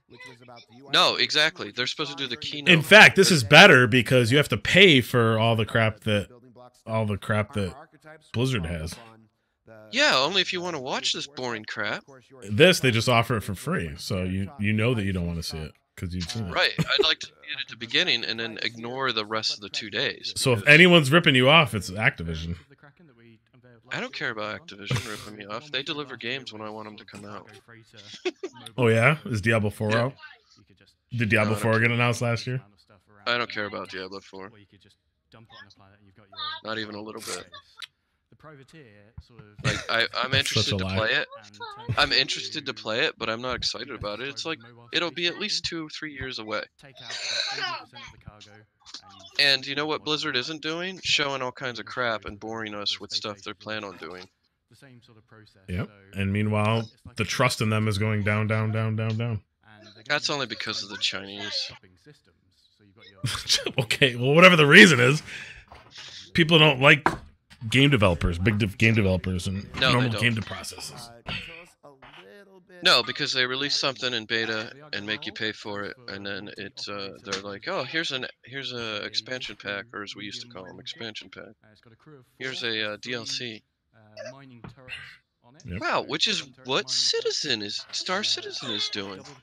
I forgot I had to pay $60 for a tech demo. That's right. Yeah, but you're never gonna pay anything again. And you get not only a single player game out of that, you get a multiplayer game, you get ongoing development, MMO support. You get all the expansions. I guarantee by the time this game releases, I will have to buy something else. I guarantee it. There's no way. What do you mean you'll have to buy something? Oh. No, dude, if you bought it, I don't know what package you bought, but maybe you didn't buy the single player package. Like, you might have to buy the single player. Oh, there's single player packages. Well, I have it. I don't know where you were at. I paid. I don't know it. I bought into the whole thing for 20. Oh, here we go. You ready? Yes. I'm ready. I said, are you ready? Yeah. Yeah. They'll be like, okay, we know the game's out, Star Citizen 4.0, but you gotta pay $20 to get the extra add-on content because you only have the ship content. All right, that sounds ready. Because they're gonna run out of money. There's no doubt about it. Do the thing. Ooh. If they haven't already. Right, here we go. It's happening. No matter how much venom you spit, I'm still excited. I can't. I don't know why. I do not know why. Cause I'm in it, dude. I'm in for something different. I like the fact that I'm already paid for this game, and no matter what they deliver, like they're never gonna sell me an expansion pack, right? They're just gonna keep developing shit. Dude, the only thing you paid for was giving Chris his extra chin there. That's what you did. Anyway, I was just gonna say he's eating some good food. Thanks, buddy. He does look like he's slowly slouching more and more every year. He's defeated. He's stressed out. He's stress eating. Well, watch how much he interrupts people. Like he's definitely a control guy. To see, I'll totally give you that. I bet he's a pain in the ass to work for. So hopefully you guys got to see some of that, and the marketplace was great. You guys are always great, well, this is the end. So hopefully we've got something special for the end for you guys. So last year, he's gonna blow you away right now. No, You're gonna drop $1,000 on one of the big carriers by the end of this. I would love that. I would love to be that excited and be that satisfied with this game to be like, yeah, I'm gonna buy $1,000 carrier because this game is awesome. But it's not. But since then we delivered the. All right, what's this? Last 13 months of core feature delivery. Made a big difference on the client performance. Object container streaming alpha 3.4. So we showed it, but oh, he's giving you exactly what you asked for, Matt. What they've done? He's gonna tell you exactly what they're gonna do. Not get this up here, otherwise I'm gonna have to look up here. Forget about it. Dude, I actually really like how unprofessional this is. Like, there's something endearing. I'm telling you, there's something endearing about how much they mess up. Like, they're just a bunch of guys trying to make a video game, and they're putting together a con to show people. Yeah, these are not guys. They are, dude. CEOs. You saw a little bit of that in Alpha 3.7. Quality of life, staggered development, ship rentals. Yeah, I remember you telling me about that. Patches every 3 months. Okay, so what's next there, big man? Their features of their content that will go into whatever patch they're sort of designated for. You want to switch over to watch the Alex trailer again? Good work and iterate and yeah, that looks better to me than this so far. Slowly working on aspects. I would get, and I am. I'm giving Steam $1,000. I was just gonna say. Like, here you go. Dude, I'm gonna be so pissed if you get that, because then I'm gonna have to get it. My Oculus I'm just gonna throw my Oculus away. I don't care if it's 30 minutes long. I'm getting it. The ability to, be on the ground. One of the comments says, "Wow, he let himself go." I did see a scroll up that said thick, so that's what they were talking about. I think it's probably our most stable release today. You know what? Reserve some time, because you really need to come in the game with me. You need to experience. I have a 2-player ship, right? I got one that we can both drive in. So. This is what's coming in next. So in 3.8, that was the other thing. When we did try the ship time thing last time, there was nothing for me to do. When you put it in flight mode, it like locks me into my chair. Like, it's not like I can walk around the ship and like craft or something. Well, certain ships you can't walk around because it's just. Wait, every ship you can get up. Well, okay, no. No, the one with the spinning thing that like. Oh yeah, you can get up in that. Nope. We tried. Not the second player can't. As we get into the demo, assuming it doesn't crash, which you never know. He's so afraid it's gonna crash. So it's the first restoration of the server side. Shouldn't be afraid. Should be natural. Have, server persistence in the session of the server. So the server, whenever it it leaves an area, it streams Gray, stuff don't out, hit. I'll be down in a minute. Of all the items. He's like, Dad, play with me. Boom. It doesn't persist beyond the server session. The bigger thing, which we've talked about in the future, is sort of the icon. You know what's fun? Because 80% of the people that are just spamming this chat right now are just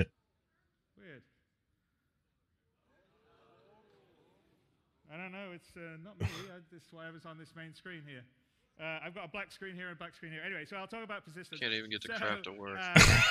This is what I love, dude. Everything just you can count on everything just breaking. I don't know why that's. Oh man, because it's entertaining. It's entertainment. I don't know. But to me, that's like, what did I pay you $60 for? That has nothing to do with the game. It has to do with whatever the place through. Yeah, we'll see. All right, who do we got up next? So they're going to get saved off to the platform, and so when a new release comes, we can re-entitle it back to the account in the same way we do for everything that you do. And the plan with that is to not have to wipe. Talking about purchases, yeah, gotta make some more money. No, they're talking about you're not going to lose your money now. They're going to start saving the actual player progress. And yeah, we do reserve the right. So your credits and stuff. Or a major rebalance, so we have to redo the database on a major release. Then at that particular time, we may have to wipe it. But in general, the goal is to let you guys make money in the game, earn things, collect things, and not have it wiped every time we do a new release. Persistence was a big thing. Okay. So we're aiming to ship that with that will hopefully be should be with the 3.8 patch cycle.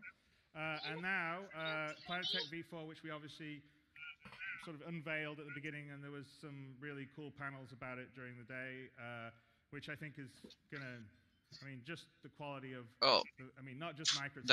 That is that what they're talking about? The platform persistence. Yeah, like your character, your money, your. I don't know. Well, I see they got it at the end of his timeline. There, so.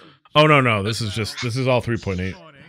It's the social group gameplay, but that is a focus for us to make sure. Which is next. That That's next release. Group gameplay stuff works well. It's important for us to get stuff working for as.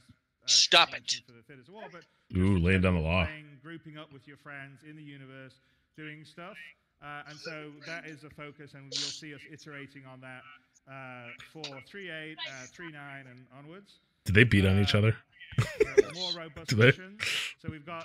I used to beat on my brother. Coming up in 3.8 that is interesting. There's we're starting to introduce AI into some of the missions. Yeah, well, you're like, say, bugging him. Stop rescue it. The hostage on the 890, which we had in an ATV. We were showing very early more version robust of it, missions. That will be in 3.8, and there'll be some other ones along that line of missions, and that's multi-part missions. Which also what we're showing is sort of an early version of a multi-part mission. What we showed at the beginning, and we're going to end with here. That 3.9.40 onwards. Then sometime around about middle of this year, I think. So full universe persistence, and that is the persistence that allows us to save everything, period. So you can take your coffee mug that you've got in the carrot. This is a big deal, dude. Explore on a planet and drop it in a forest, get back on your carrot, fly away, and someone else could go to that forest and see this. That is a big fucking deal. Stolen it. And so and that iterates to every. You know that, right? Yeah, it says in the future that'll be coming up. That's a big deal. That's like, okay, we're making our own base. We're gonna put all our crap here in this remote area. Like that's the kind of gameplay that unveils. Stack 1,000 turtles in a place. So obviously we'll have some policies on the items. So at some point when we're saving it to the database, we'll say, well, this is a low importance item. There's too many in this area. So therefore, and this one's been around too long, so we just won't bother saving that to the database. And then you'll just sort of be like, oh, someone came along while you weren't there. Took the turtle. Or so they can't save everything. But in general, no, they can. They're just saying if someone asshole comes along and like stocks up one thing that gives us 50 turtles in one area, or 5,000 turtles in one area. To go around the universe and ultimately, you want to. Why can't I have 5,000 turtles if I want? Create your own homestead. You should be able to settle down. Well, you can. They're just saying if it's just sitting there with no action, no activity, they might do something with it. Hashtag save the turtles is already in the chat. Fantastic, because as you saw in his presentation before, we're going to have dynamic resources. No turtle stacking confirmed. We're also going to persist those, so they'll be finite. So there'll be only so much. Oh god, it's kind of exciting not having an inventory, meaning there's no just stack shit. It's not just a number; they're actual physical things. Like that's a big deal too, dude. Setting up camp there and starting to mine the resources. If you think about it, every game in the whole history of games has cheated. They show up, and, right? They've cheated. Two groups battling out, and then with the exception of no, even Minecraft, right? Because Minecraft goes into a box, and that's cheat. Like then it becomes just a number in a box, right? So. Evolving system that will be incredibly. That one game, that island game that we played a couple times, enabled by the full you could leave stuff on the ground. Like I said, the full persistence of all items, ships, characters, and also whatever it's called. I tried to play it again, but it's terrible. Ylands, whatever. And then the last thing, which we won't, I think, get to by the end of next year, but we'll be very close to it, is server meshing. And so everything we've been doing up until then, and that's when I think everything fully comes alive, is the server meshing allows us to have a lot more players in the same area. But the work that we've done on the kind of server-side OCS, where you can change the point of view of the server arbitrarily anywhere around and save off state, is the difference is I have a storage room. I'm throwing stuff in my storage room, like actual objects. Right. So you go in there, it's a mess. You open the door, everything falls out, and you have to weed through it to find what you need. You can do that in Skyrim, here's another view but it's not multiplayer. New Babbage, and these players are on that, and you just keep on spinning up. Yeah, I guess you can take on the load in areas, and so that's why we needed the server OCS and the bank culling and the full persistence, and it enables server meshing. So that's the next thing. Once we that's not really. I mean, that's we're actually already starting to work on the network side of what we need for server meshing right now. Other games but we're really excited about that, because then that's going to allow a sort of dynamic, seamless universe that won't have the same player. But I guess the difference is, like, I can take something out of your hand. You know what I mean? Like, you pick up something, I could take it from you. We'll be able to do, but we're going to start experimenting with some player counts in the future, and maybe upping it, because at the end of the day, if we're not simulating the whole system and it's a smaller subset of that, we'll be able to have more players. So we'll see in the midterm if we get more players into a server right now, but longer term server meshing is what's going to allow us to really have a fully dynamic universe.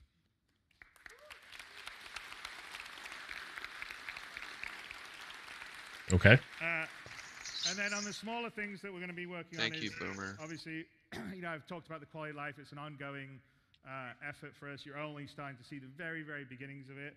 So we have some dedicated server meshing. Just focus on quality of life. We have what we call the vehicle experience team that we're working on things to improve how it feels operating and running a vehicle. I mentioned that there was a couple. Matte proofing it. That's what it's called. Matte proofing it. In the opening, but there's a lot more stuff to come. And also in terms of, you're gonna have to work harder. Combat and all the rest of stuff. You know what? They're up for it. They're up for that challenge.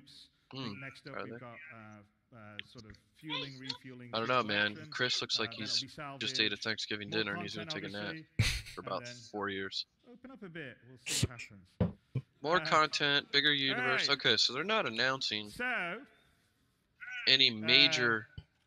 They're adding content, which they need to, which is good, because I'm sick of them not having any content and missions and stuff to do. Hello, Pappy. More loops, yeah, more content, and then more gameplay loops. The gameplay loops being the mining loop, right? You mine stuff, you can go get it, which gives you stuff to buy stuff to go mine, like that kind of thing. What they really need to do is make the characters not feel like you're running in Jello. Technical difficulties again? Oh, okay.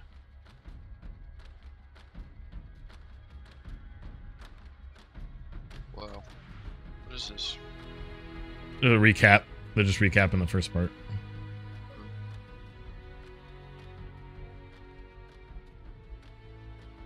Look like they turned the graphics down a little bit. It does. It looks like they have like a whitewash over it. Yeah.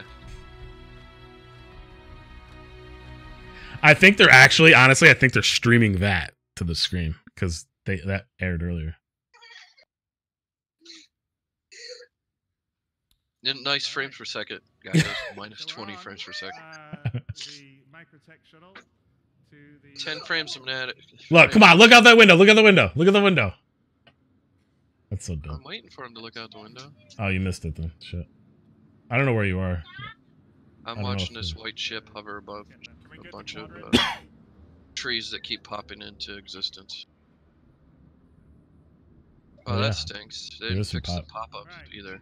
Well, this is not released functionality either. It never will be released functionality. I'm gonna ignore you for the rest of this.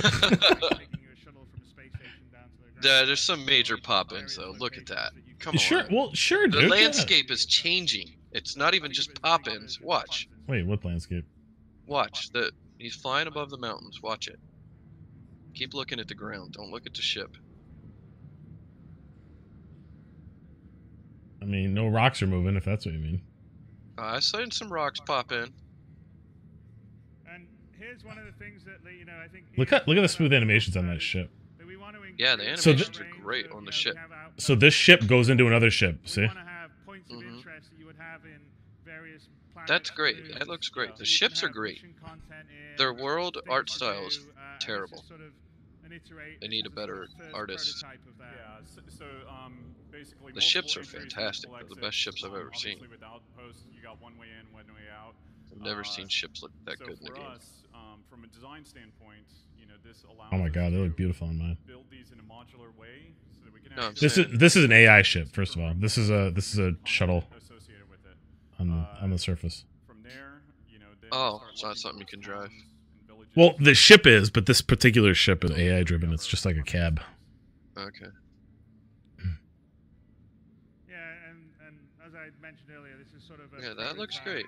First version of a sort of multi-part mission that we discussed and thinking about doing.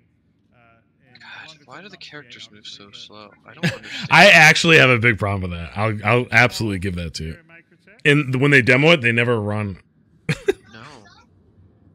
Dude, we don't move that slow in real life. Like I think the goal is to give like stop and smell the roses type thing. Like look at the stuff. But I don't really know. They fixed the buttons too. Watch this. They're with the next release. I don't know if you remember, but they had like the shitty hover over things. Yeah, you had to zoom in on it, and then you had like awkward control. Yeah, see, you could just the actual buttons are in game, right? They're just so. So you press the one you want.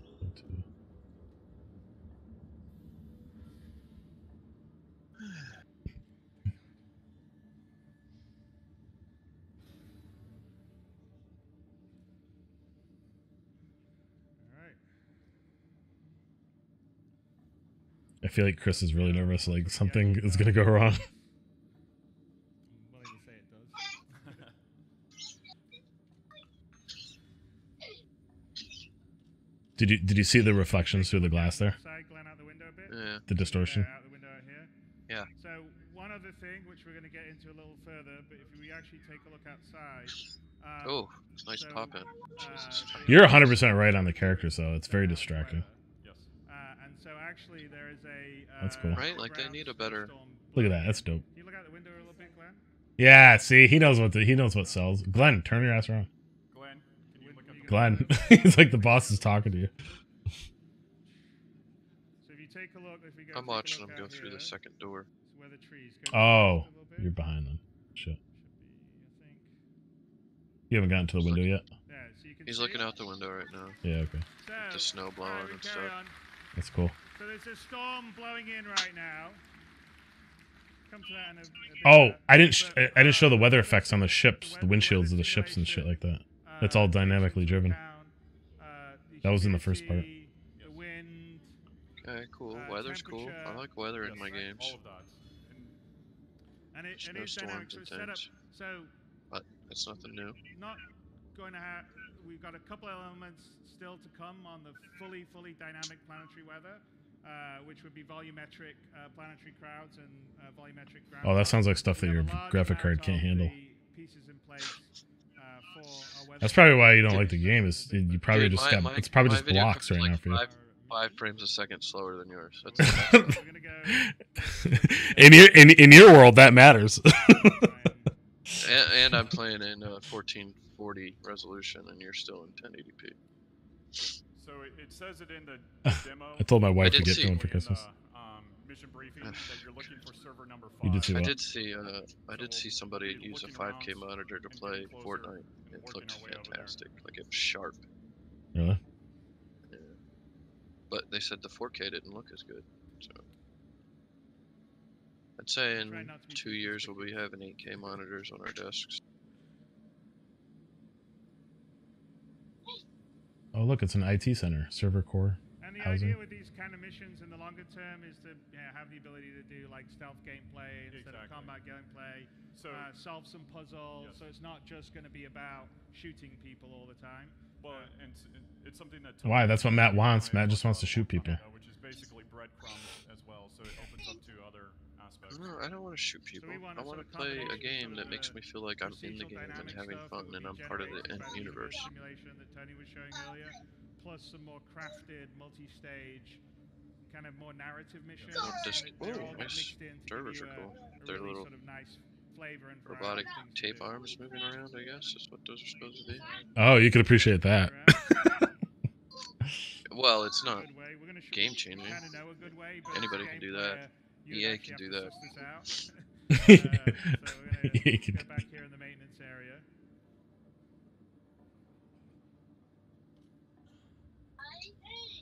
This is. I know this is all pretty standard. I wonder what they're up to here. Great. I'm gonna go in the vent.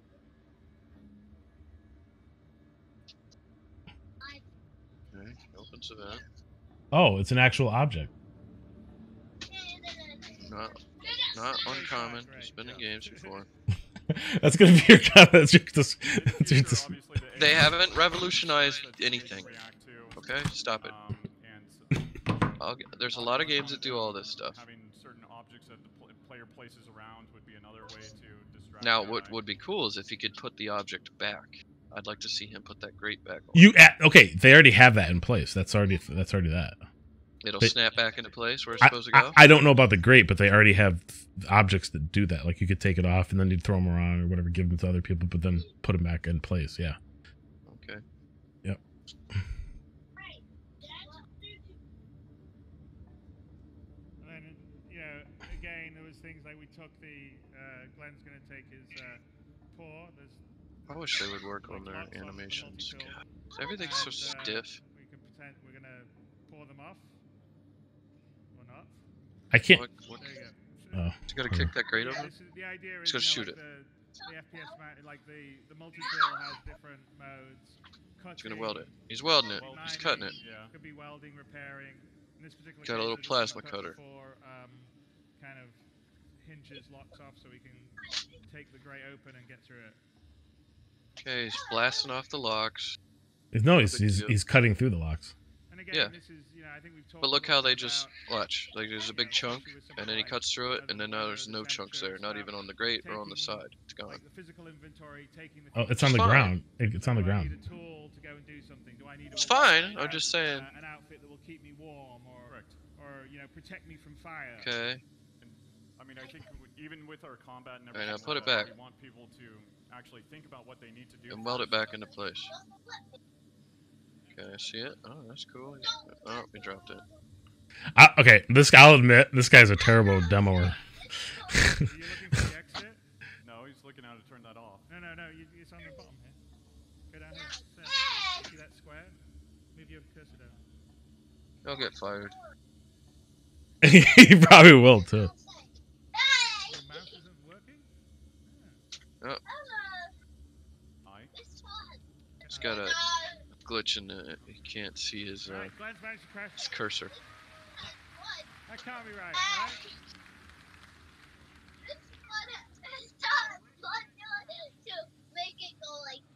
Come out, do that. That's one way. Okay, well done. So, workarounds. That's the, as you guys know, there's an inventory. That's a personal inner thought system, which is Richard. It's a personal inner thought with 3.8 or 3.9. 3.9. So yeah, that's sort of work in progress. But the personal inner thought is in 3.9, which allows you to access a whole bunch of sort of That's kind of funny. They got Glenn's face as a main. Oh man, all over the chat. So that's the early version that obviously for some reason is bugged, but we weren't actually meant to end up triggering that. Internet's a wonderful place. No, it's not. It's you're right. It's horrible, but. A data card. Come on, dude. We're gonna steal some data. There's a guard on that side. Okay, so you broke into the server room. Okay, come over here. There we go. Take the data card. You can take that one, or I think he's gonna locked one on the desk. Upside down. Yeah. It's risky. Quick. Back. This show is so like just go like that. Like, why is he so? And then maybe under here to get to the He's trying to sneak, isn't he? Is that water cooled? Yeah, looks like it. And by the way, one of the reasons Kind of looks like there's water on there. One of the reasons, obviously, why Microtech they like Watch this the planet shadow. and they've been called is to essentially cool all their you know, The server systems farms? and server farms. Yeah, Yes. it's like a big Microsoft. All right, let's try to get some data.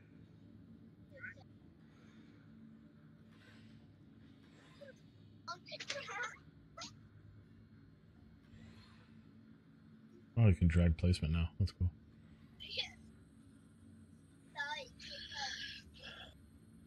And again, this is building block UI, right? Now pull it out. That's all put together by a In the designer. middle of the data copy.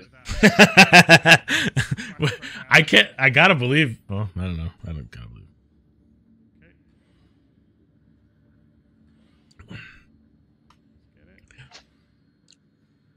That's why I like your point of view. You're like, how do we break it? Yeah. Will the game let us break it? Yeah. And I think you're right. I think the more that a game does and isn't scared to break, I think the better. Okay, show us something here.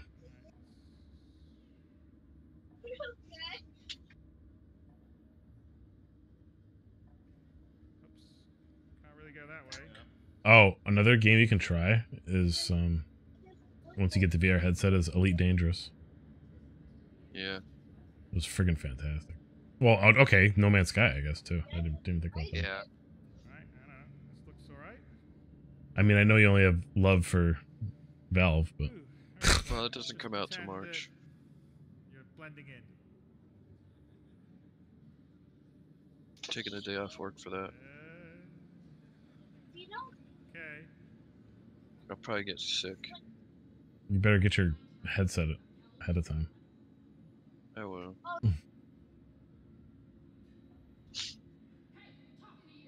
Hey. I'll probably go to order it and it'll be out of stock. That'll be my luck. I think there's only 3 left Oh. right now. I ain't gonna get one though.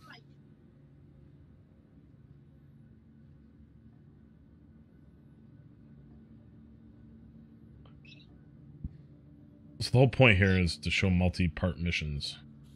Uh-huh.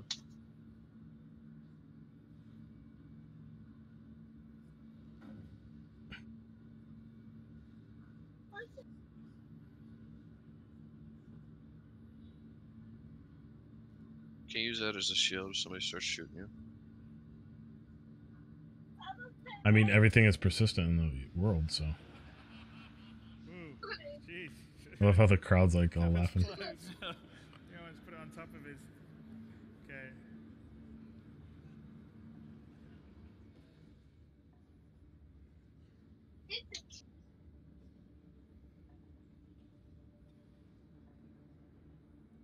Well, this has been eventful. I gotta take the boys down to Nana's and go watch some football, I think. Right. Better get out of here, Glenn. But yeah. I'll let you know. I'll let you know how it finishes. Yeah, we can have a post-mortem follow-up and talk about the things we found out, and then I'll bash them. Okay, that's the deal. Enjoy. Yeah.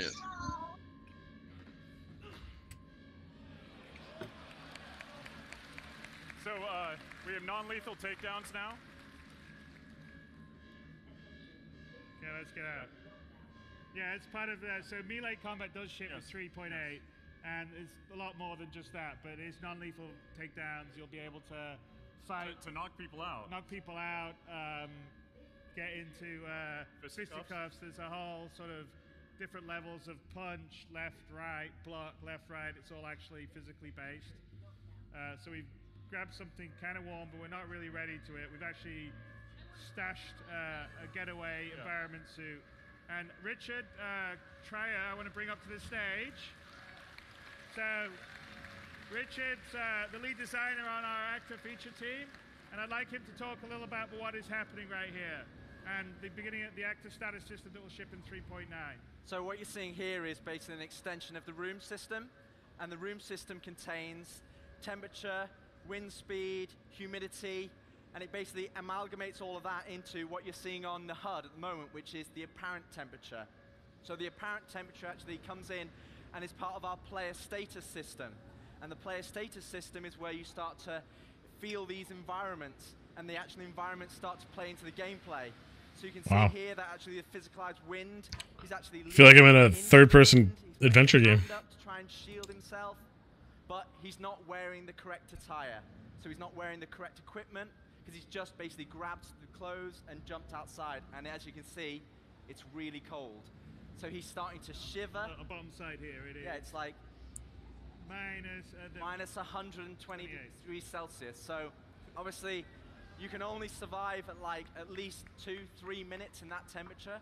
So he's actually starting to undergo hypothermia. I'd put my hands in my pockets, man. Jesus, not in front of me. Hypothermia actually ties into the gameplay. So his heart starts to raise, his stamina starts to decrease.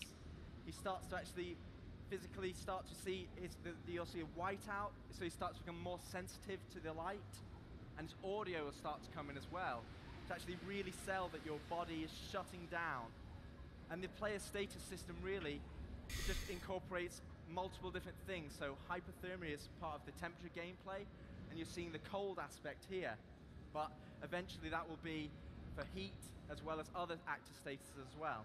Poison. See here, starting to see the other value on here that you see is the apparent temperature, but the other value is the body temperature.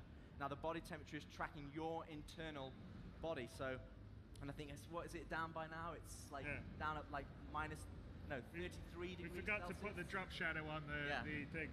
And so we're not in this suit. We actually have a suit that we stashed in the cave, which we're looking for. The other thing that you may have noticed when Glenn was going to the third-person view, but we're working on environmental shader effects. So there was snow accumulation on the jacket that he wore. You notice you go back and That's cool. what it was, I like that a lot. and what it is now. Get in the cave!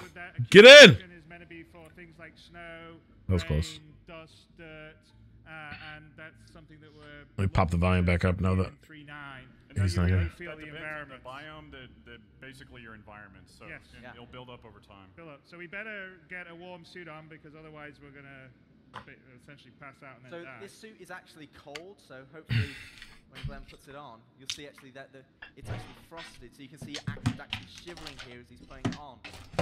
And this suit is the Caldera suit that we revealed in the character archetype talk, and this is an environment suit that's built for these extreme climates.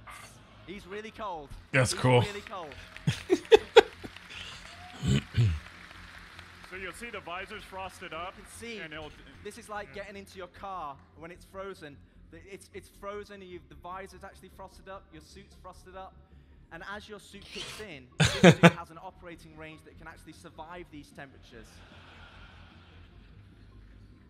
That's fun with the and you'll see it now, because the same effects that we saw on the windshield, you definitely see So think of it like your car. So a visor, you're going to see, because it's a big winter storm, snow, slush that's warm in here as it's going out there. Yeah, I got the... It's going to start to get slush, and what we're going to see is is tough. And then I think the other person that I'd like to bring up is Mike Snowden, who's the director of our visual effects, and his team is being responsible for all the environmental weather effects here. And this is what we're doing on the snow side, but it same could work in, a desert planet for dust, rain, And we've actually prototyped a lot of this stuff outside snow, but you're seeing the snow has been our first example. So I don't know if you want to talk about some of the stuff. Yeah, I mean, so this is all, the main thing about these effects is they're completely data-driven, so I'll put a lot of time into creating these rule sets. The way that we author the effects is completely different to anything we've done before, because we know that we can make beautiful looking storm effects, but the really cool thing about this, no pun intended, is that it's literally the data that the planet gives us, so this ties in with the Planet Tech V4, which obviously we're showing off today. It ties in with all the active status stuff, so it's like bringing everything together. So they look fantastic, but they're completely driven by what the game data is. Yeah, the temperature, altitude, humidity, and so it's systemic and it's I mean, and it'll be affected by time of day. And this does look good. I mean, this does look like crazy good.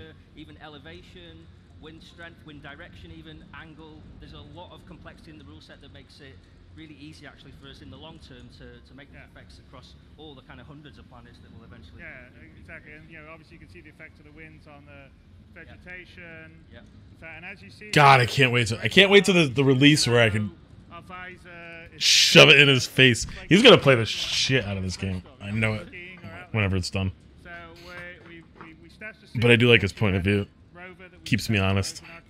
So looking for right now. One of the things before we go on too far, the other thing is with the armors. God, that looks so good. Outside your temperature range. Like the little spaces in between, so you could see stuff. Like it looks so good.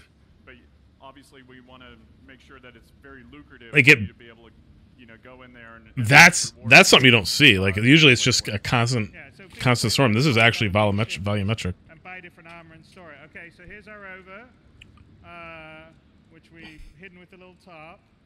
And this is going to pull it off. Pull it off. He's going to pull it off. Watch. Larger example of the cloth interaction system. So, all right, Glenn, let's get the top off and get into the rover.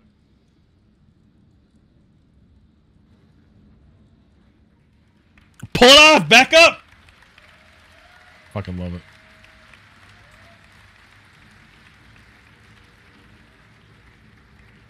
Okay, we can drop it now.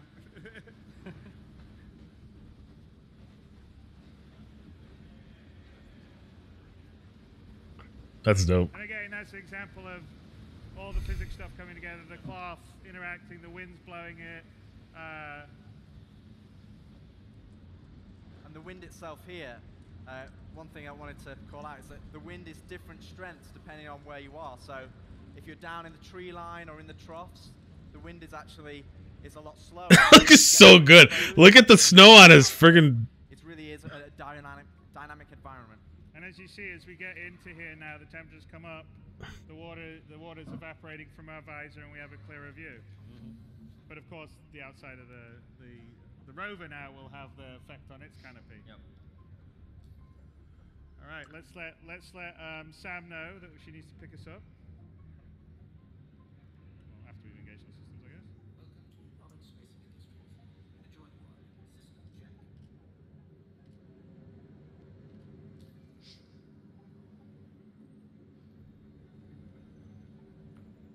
This isn't going to work because of the go-to setup. The go-tos break the dialogue.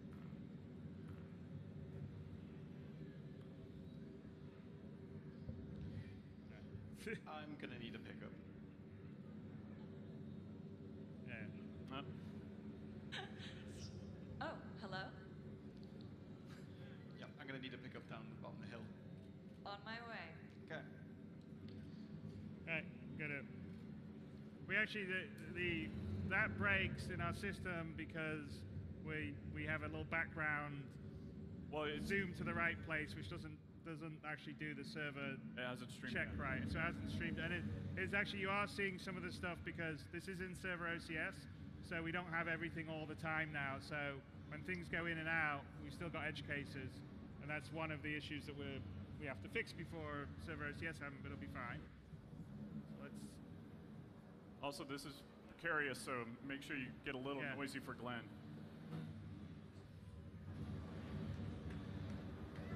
Oh. All right.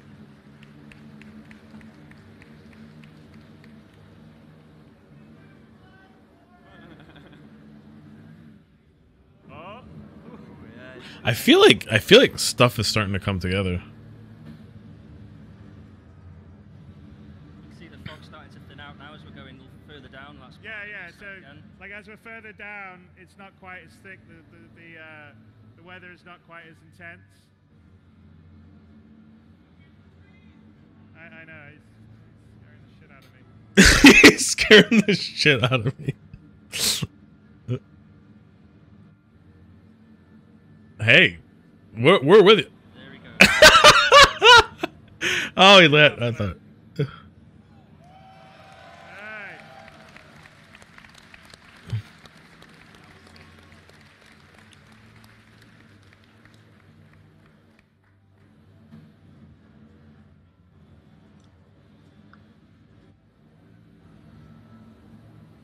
Pick me up.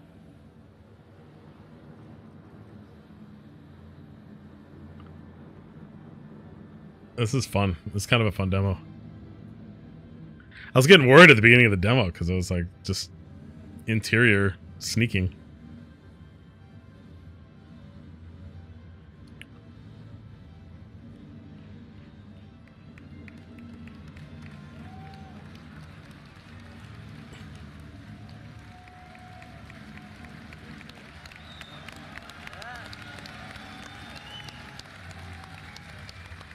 Good job, Glenn. Yeah. Well, that's one way to sell a ship, the Carrick. Yeah. I remember when it was almost impossible to get a rover into a ship, but now we can do it. It's great.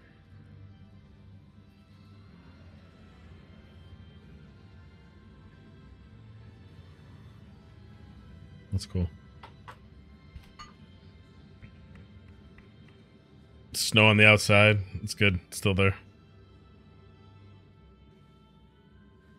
And here's an example of, so we're talking about storage. So these are actually meant to be for suit storage. Still kind of early days on the stuff, so it's a bit wonky, but we put our suit in there. We need it. So the idea is that you would have suits and stuff that you would store depending on what you would need on different planets. Awesome.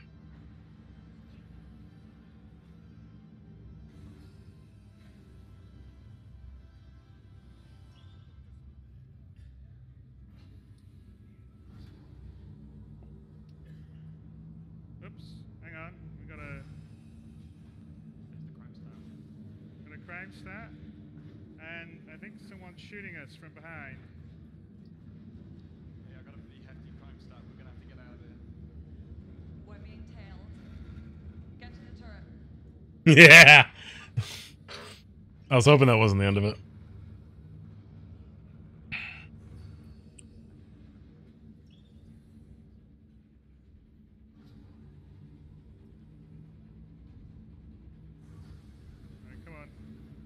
This is our first iteration of ship AI in atmosphere. Yeah. So we are being tailed by Rawcritics Security because they figured out that we've stolen the data and we're making a getaway.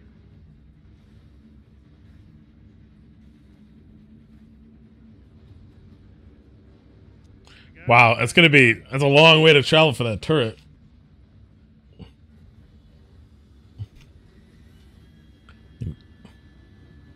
Jesus, that looks.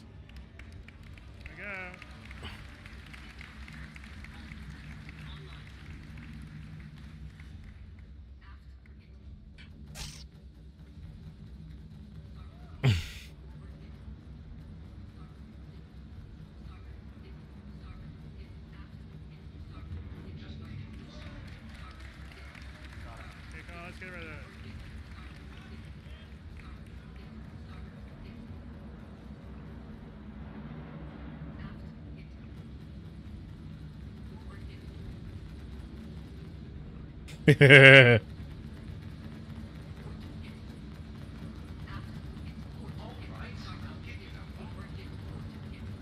Come on, dude.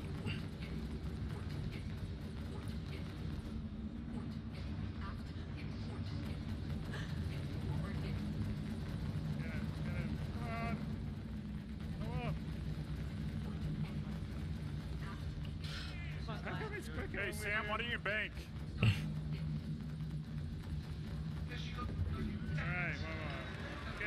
get him.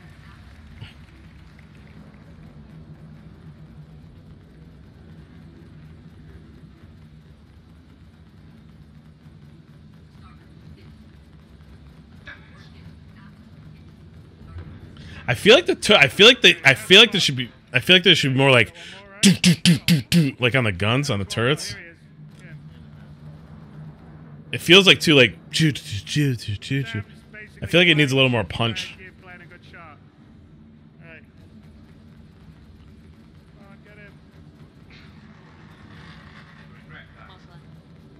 Probably not.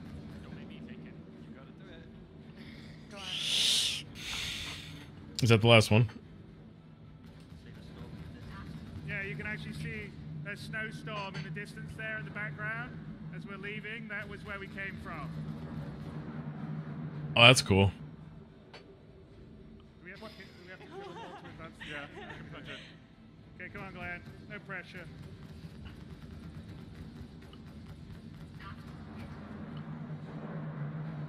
Joe, take him out. I don't want to shoot them either.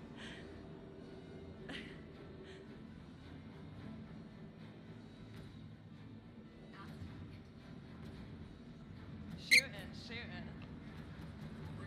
Okay, Glenn, come on. Get him, Glenn. Did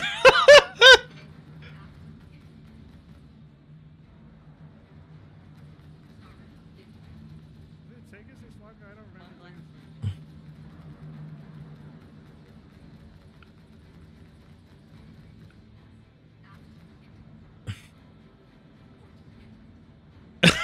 This is so awkward. There you go.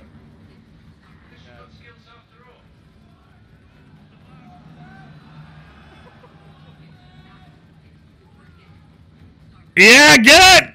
Get it! So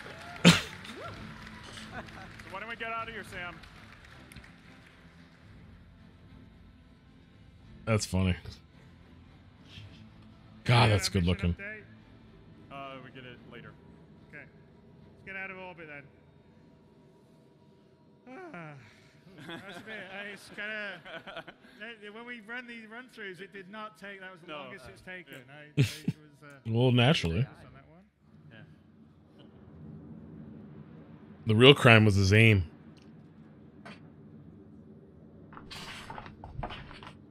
That's fun. This is a long demo.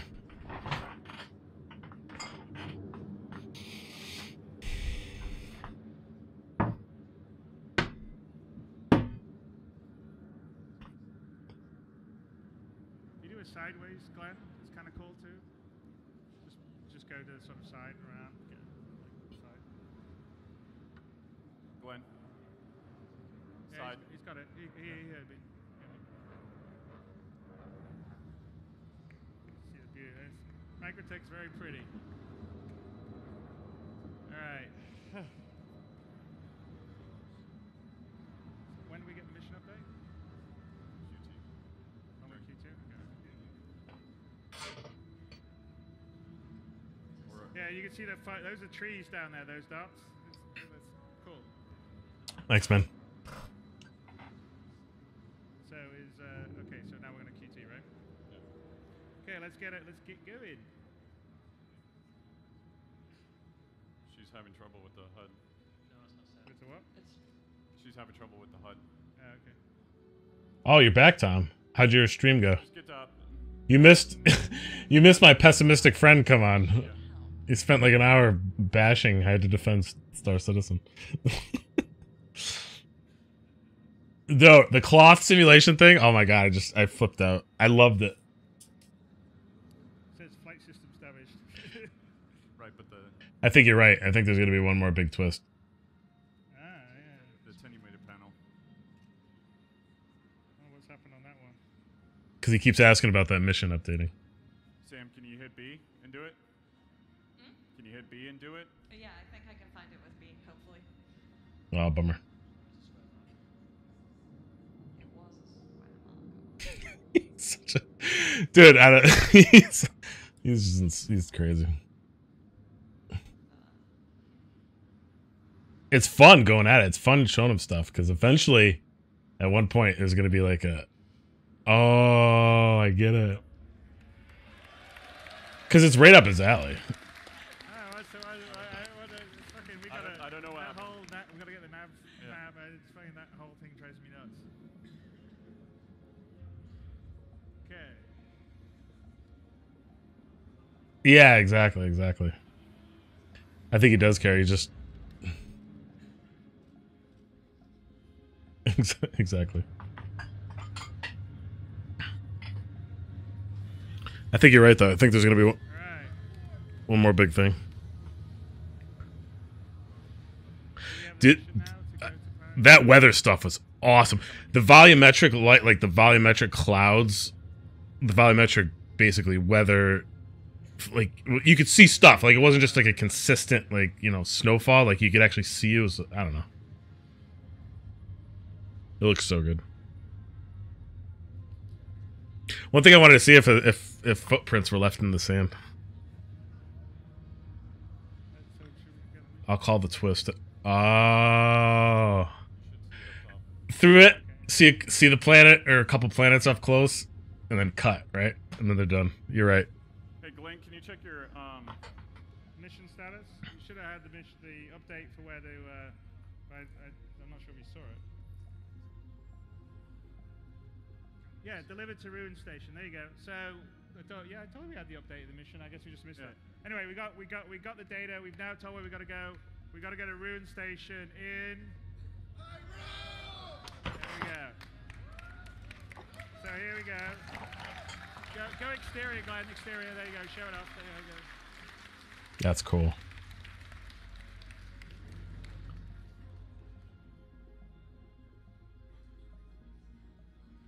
This music's very interstellar-y.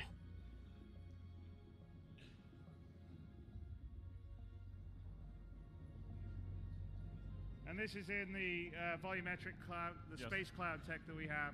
Same stuff that we're using for Squadron 42 for the coil, but as you can see, usable everywhere else. It's completely volumetric lit in. God, that's gorgeous. Beautiful.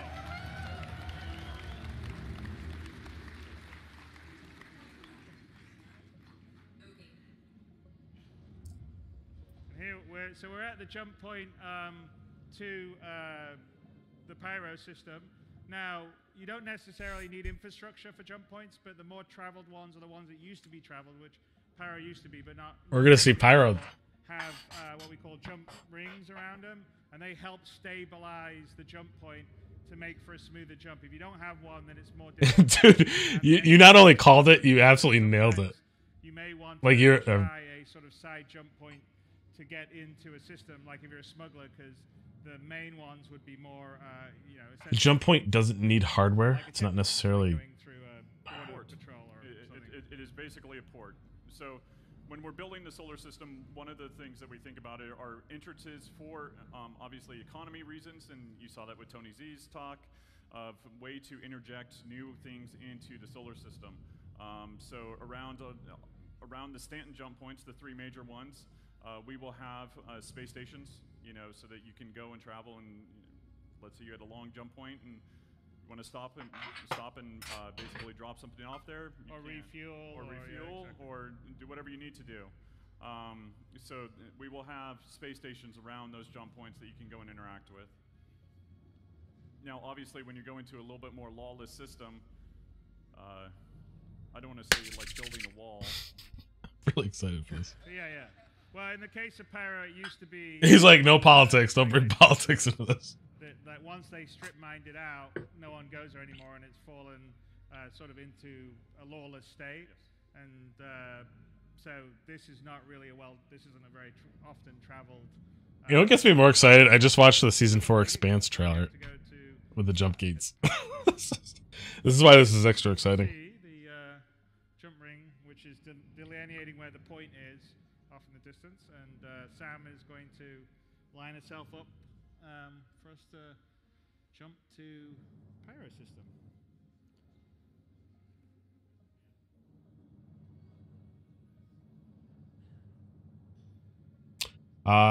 Made it halfway through the first one, sort of and then life happened. You occasionally would, you can. I started after watching the show. Places would have bigger stations, but as I said, the pyro. Is it James S. Corey? It's Corey S. James S. Corey, right? But also with this, I guess with the cloud tech, you see the possibilities of us going in and mining that, and then it affecting your radar, it being booby trapped, all these kind of gameplay. Wow, there's 9 of them. I didn't know there was 9 of them. I thought there was like 7. With these unique points of interest. Look at that. Go, go, go. So how do you initialize it? Yes. I think we should go. Let's do it. Yeah, I did know it was 2 people. I actually looked that up after those 2 first names.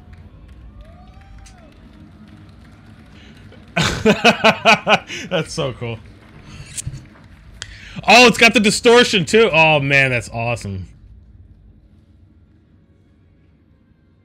Oh, it's a little messed up. Oh, maybe that's not distortion. Maybe it's just a bug. No, it's definitely supposed to be that distortion. Yeah. Okay, that's cool. That's actually a super cool view. You see that one? Oh yeah. How good that is. That looks awesome. Yeah.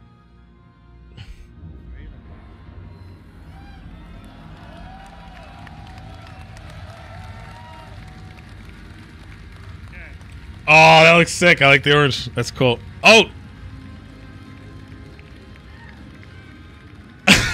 That's cool. So going through a wormhole is a little bit like riding the rapids. You don't really have much. You have lateral control, but it's a little bit being of on forward, but you're being pushed on a current, and you've got to keep inside the boundaries of the wormhole. And actually, if Sam gets a little close, you'll sort of see interference on his screen. Well, that's different. I didn't know they're gonna have some sort of like mini game involved with that. That keeps it interesting. As long as it's not annoying. Show me the interference. Yeah, and you can see there's actually a current that we put in the wormholes, and you sort of see the particles that are giving you the idea of where the centerline current is. And you have to anticipate to keep on the course, because if you don't, and you go off and you go into the boundaries of the wormhole, you could end up just being spat out in just space in the middle of nowhere. Oh, look at the! Oh my god! I thought that was because of the. I thought that was because of pyro. Go back to the screen. I don't want to see this.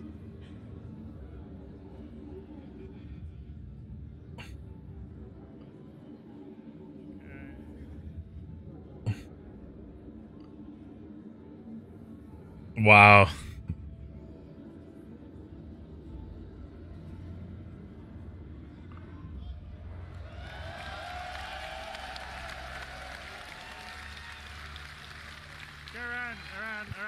That's actually even better than I thought it, like, that's a better first iteration than I thought it was going to be.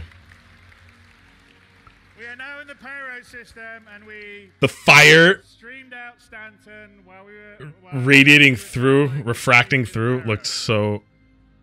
The other side, by the way, has got an awesome light on the side, yeah.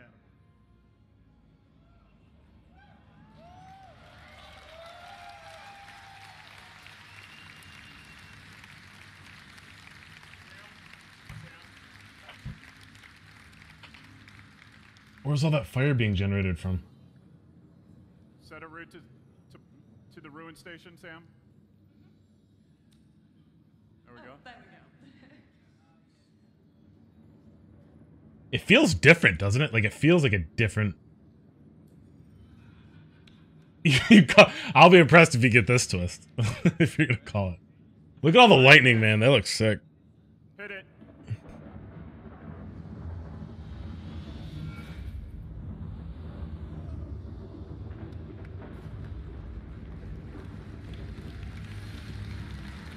Ah, they ended it. Good job, guys. Good job. Good job. We made it. No crashes. Woohoo! Close one on the interaction. Good job. All right. Sorry. Hang on a sec. I think I get another. There should be a slide that we go to. Not a ship, a slide. Come on. Where's the slide? There you go. Anyway, so in this coming year, we were sort of showing you what we're going to do. So we are going to have the pyro system next year. Obviously, that brings in jump points. We're going to have dynamic weather. We're going to be, Microtech, you're going to get the planet itself in 3.8, but we'll be opening up new Babbage in 3.9. We've got moons of Microtech that come in, I think, in 3.9 too. Okay. Continuing on the development of socks and the iCache and the persistence, and it's pretty damn exciting. It's kind of coming together, and at the detail that I didn't think anyone thought would be possible. So, hopefully you guys liked it. He still feels like a little kid making this game.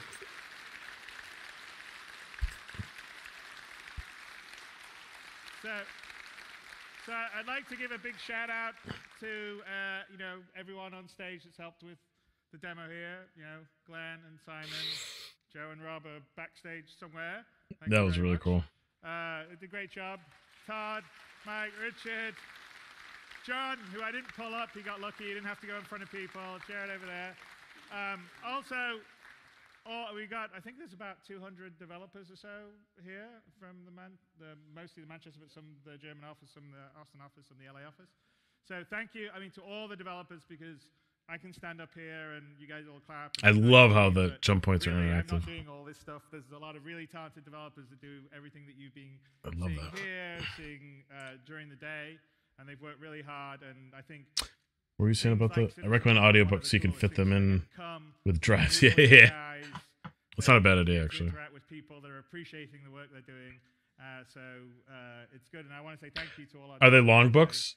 Really, really like the hard. first one's like 340 pages. I forgot what it was. Let me look it up.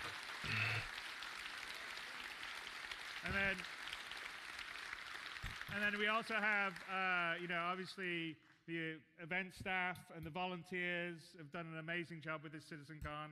I mean, wandering around, it's brilliant. I mean, going back to the very first ones and to what we are now, it's amazing. How long is Leviathan? Yeah, thank you to everyone that's put the show together. I think, I don't know what Leia is, but she was producing it. But she 577. Well, it's longer than I remember. He did an amazing job. Yeah, I only got through like a couple hundred pages.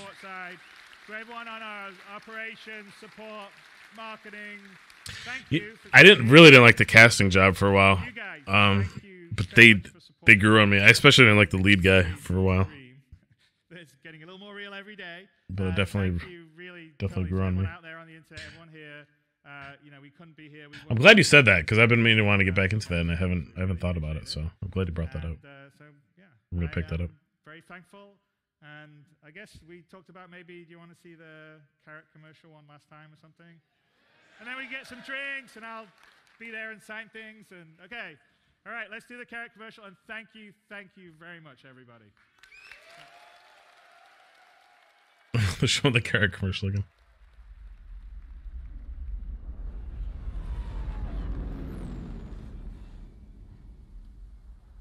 I want to go back and listen to the Lore Maker's Guide to the Galaxy for Pyro.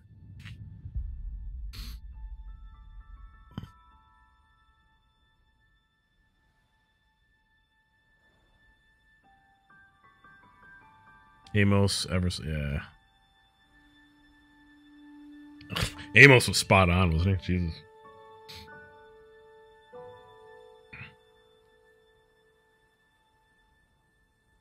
I can't think of her name. The one with a really unique accent.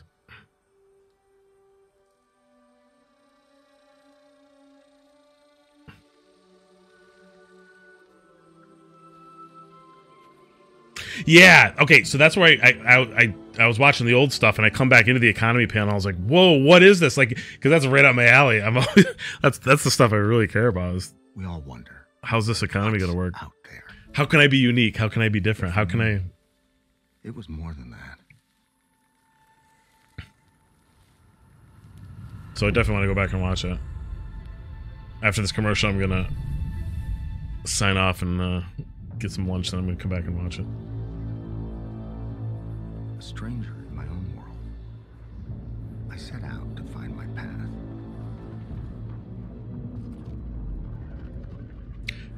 You think you'll actually be able to rappel in game?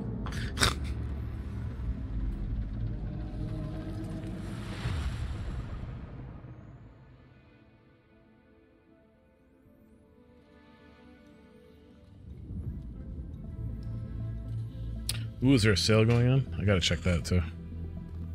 Roberts space.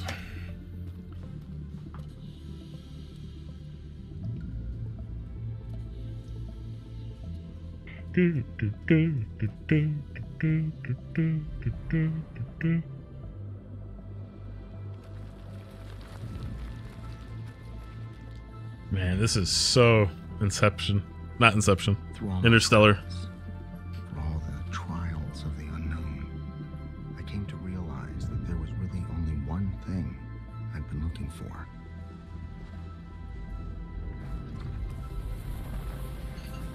This is a place to call home.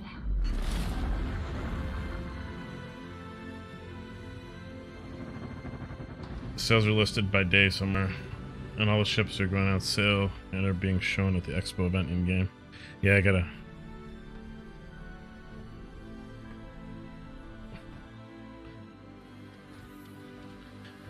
What planet's the expo event on? I forgot about that. I'm actually gonna check that.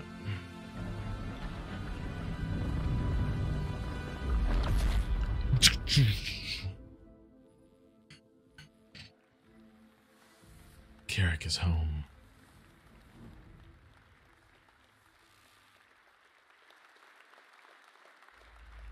Yes. Yeah, I can never remember it either, Lorville. That's, yeah, I'll put it up. Thank you. Awkward claps. They don't know what to do. That was cool. That was really cool. Wow. I'm a sucker for the cloth physics. I cannot wait. And just the fact they're putting an object within the object container environment, so I could toss my code on the ground. You can come along and pick it back up off the ground. Like, that's just, you haven't seen that. We haven't seen that in a game. Like, and that's the stuff I have a feeling like you can start putting that in people's hands. People are gonna start getting it. You know. All right, buddy. Oh, have a good night. You must be over. You must be over there. You got the host. Thanks for stopping by, man. Yeah, definitely, 100%. I'd love to play too. I'm not synced with my current organization very much, so I need a different crew. So, yeah, definitely. All right, thanks for joining, guys. That was fun. I'm gonna get back on for the others, so I'm gonna get back on, and we're going to check out the economy panel because I really want to see that. So, do a little bit of discussion on that. All right, signing off. Take care, guys.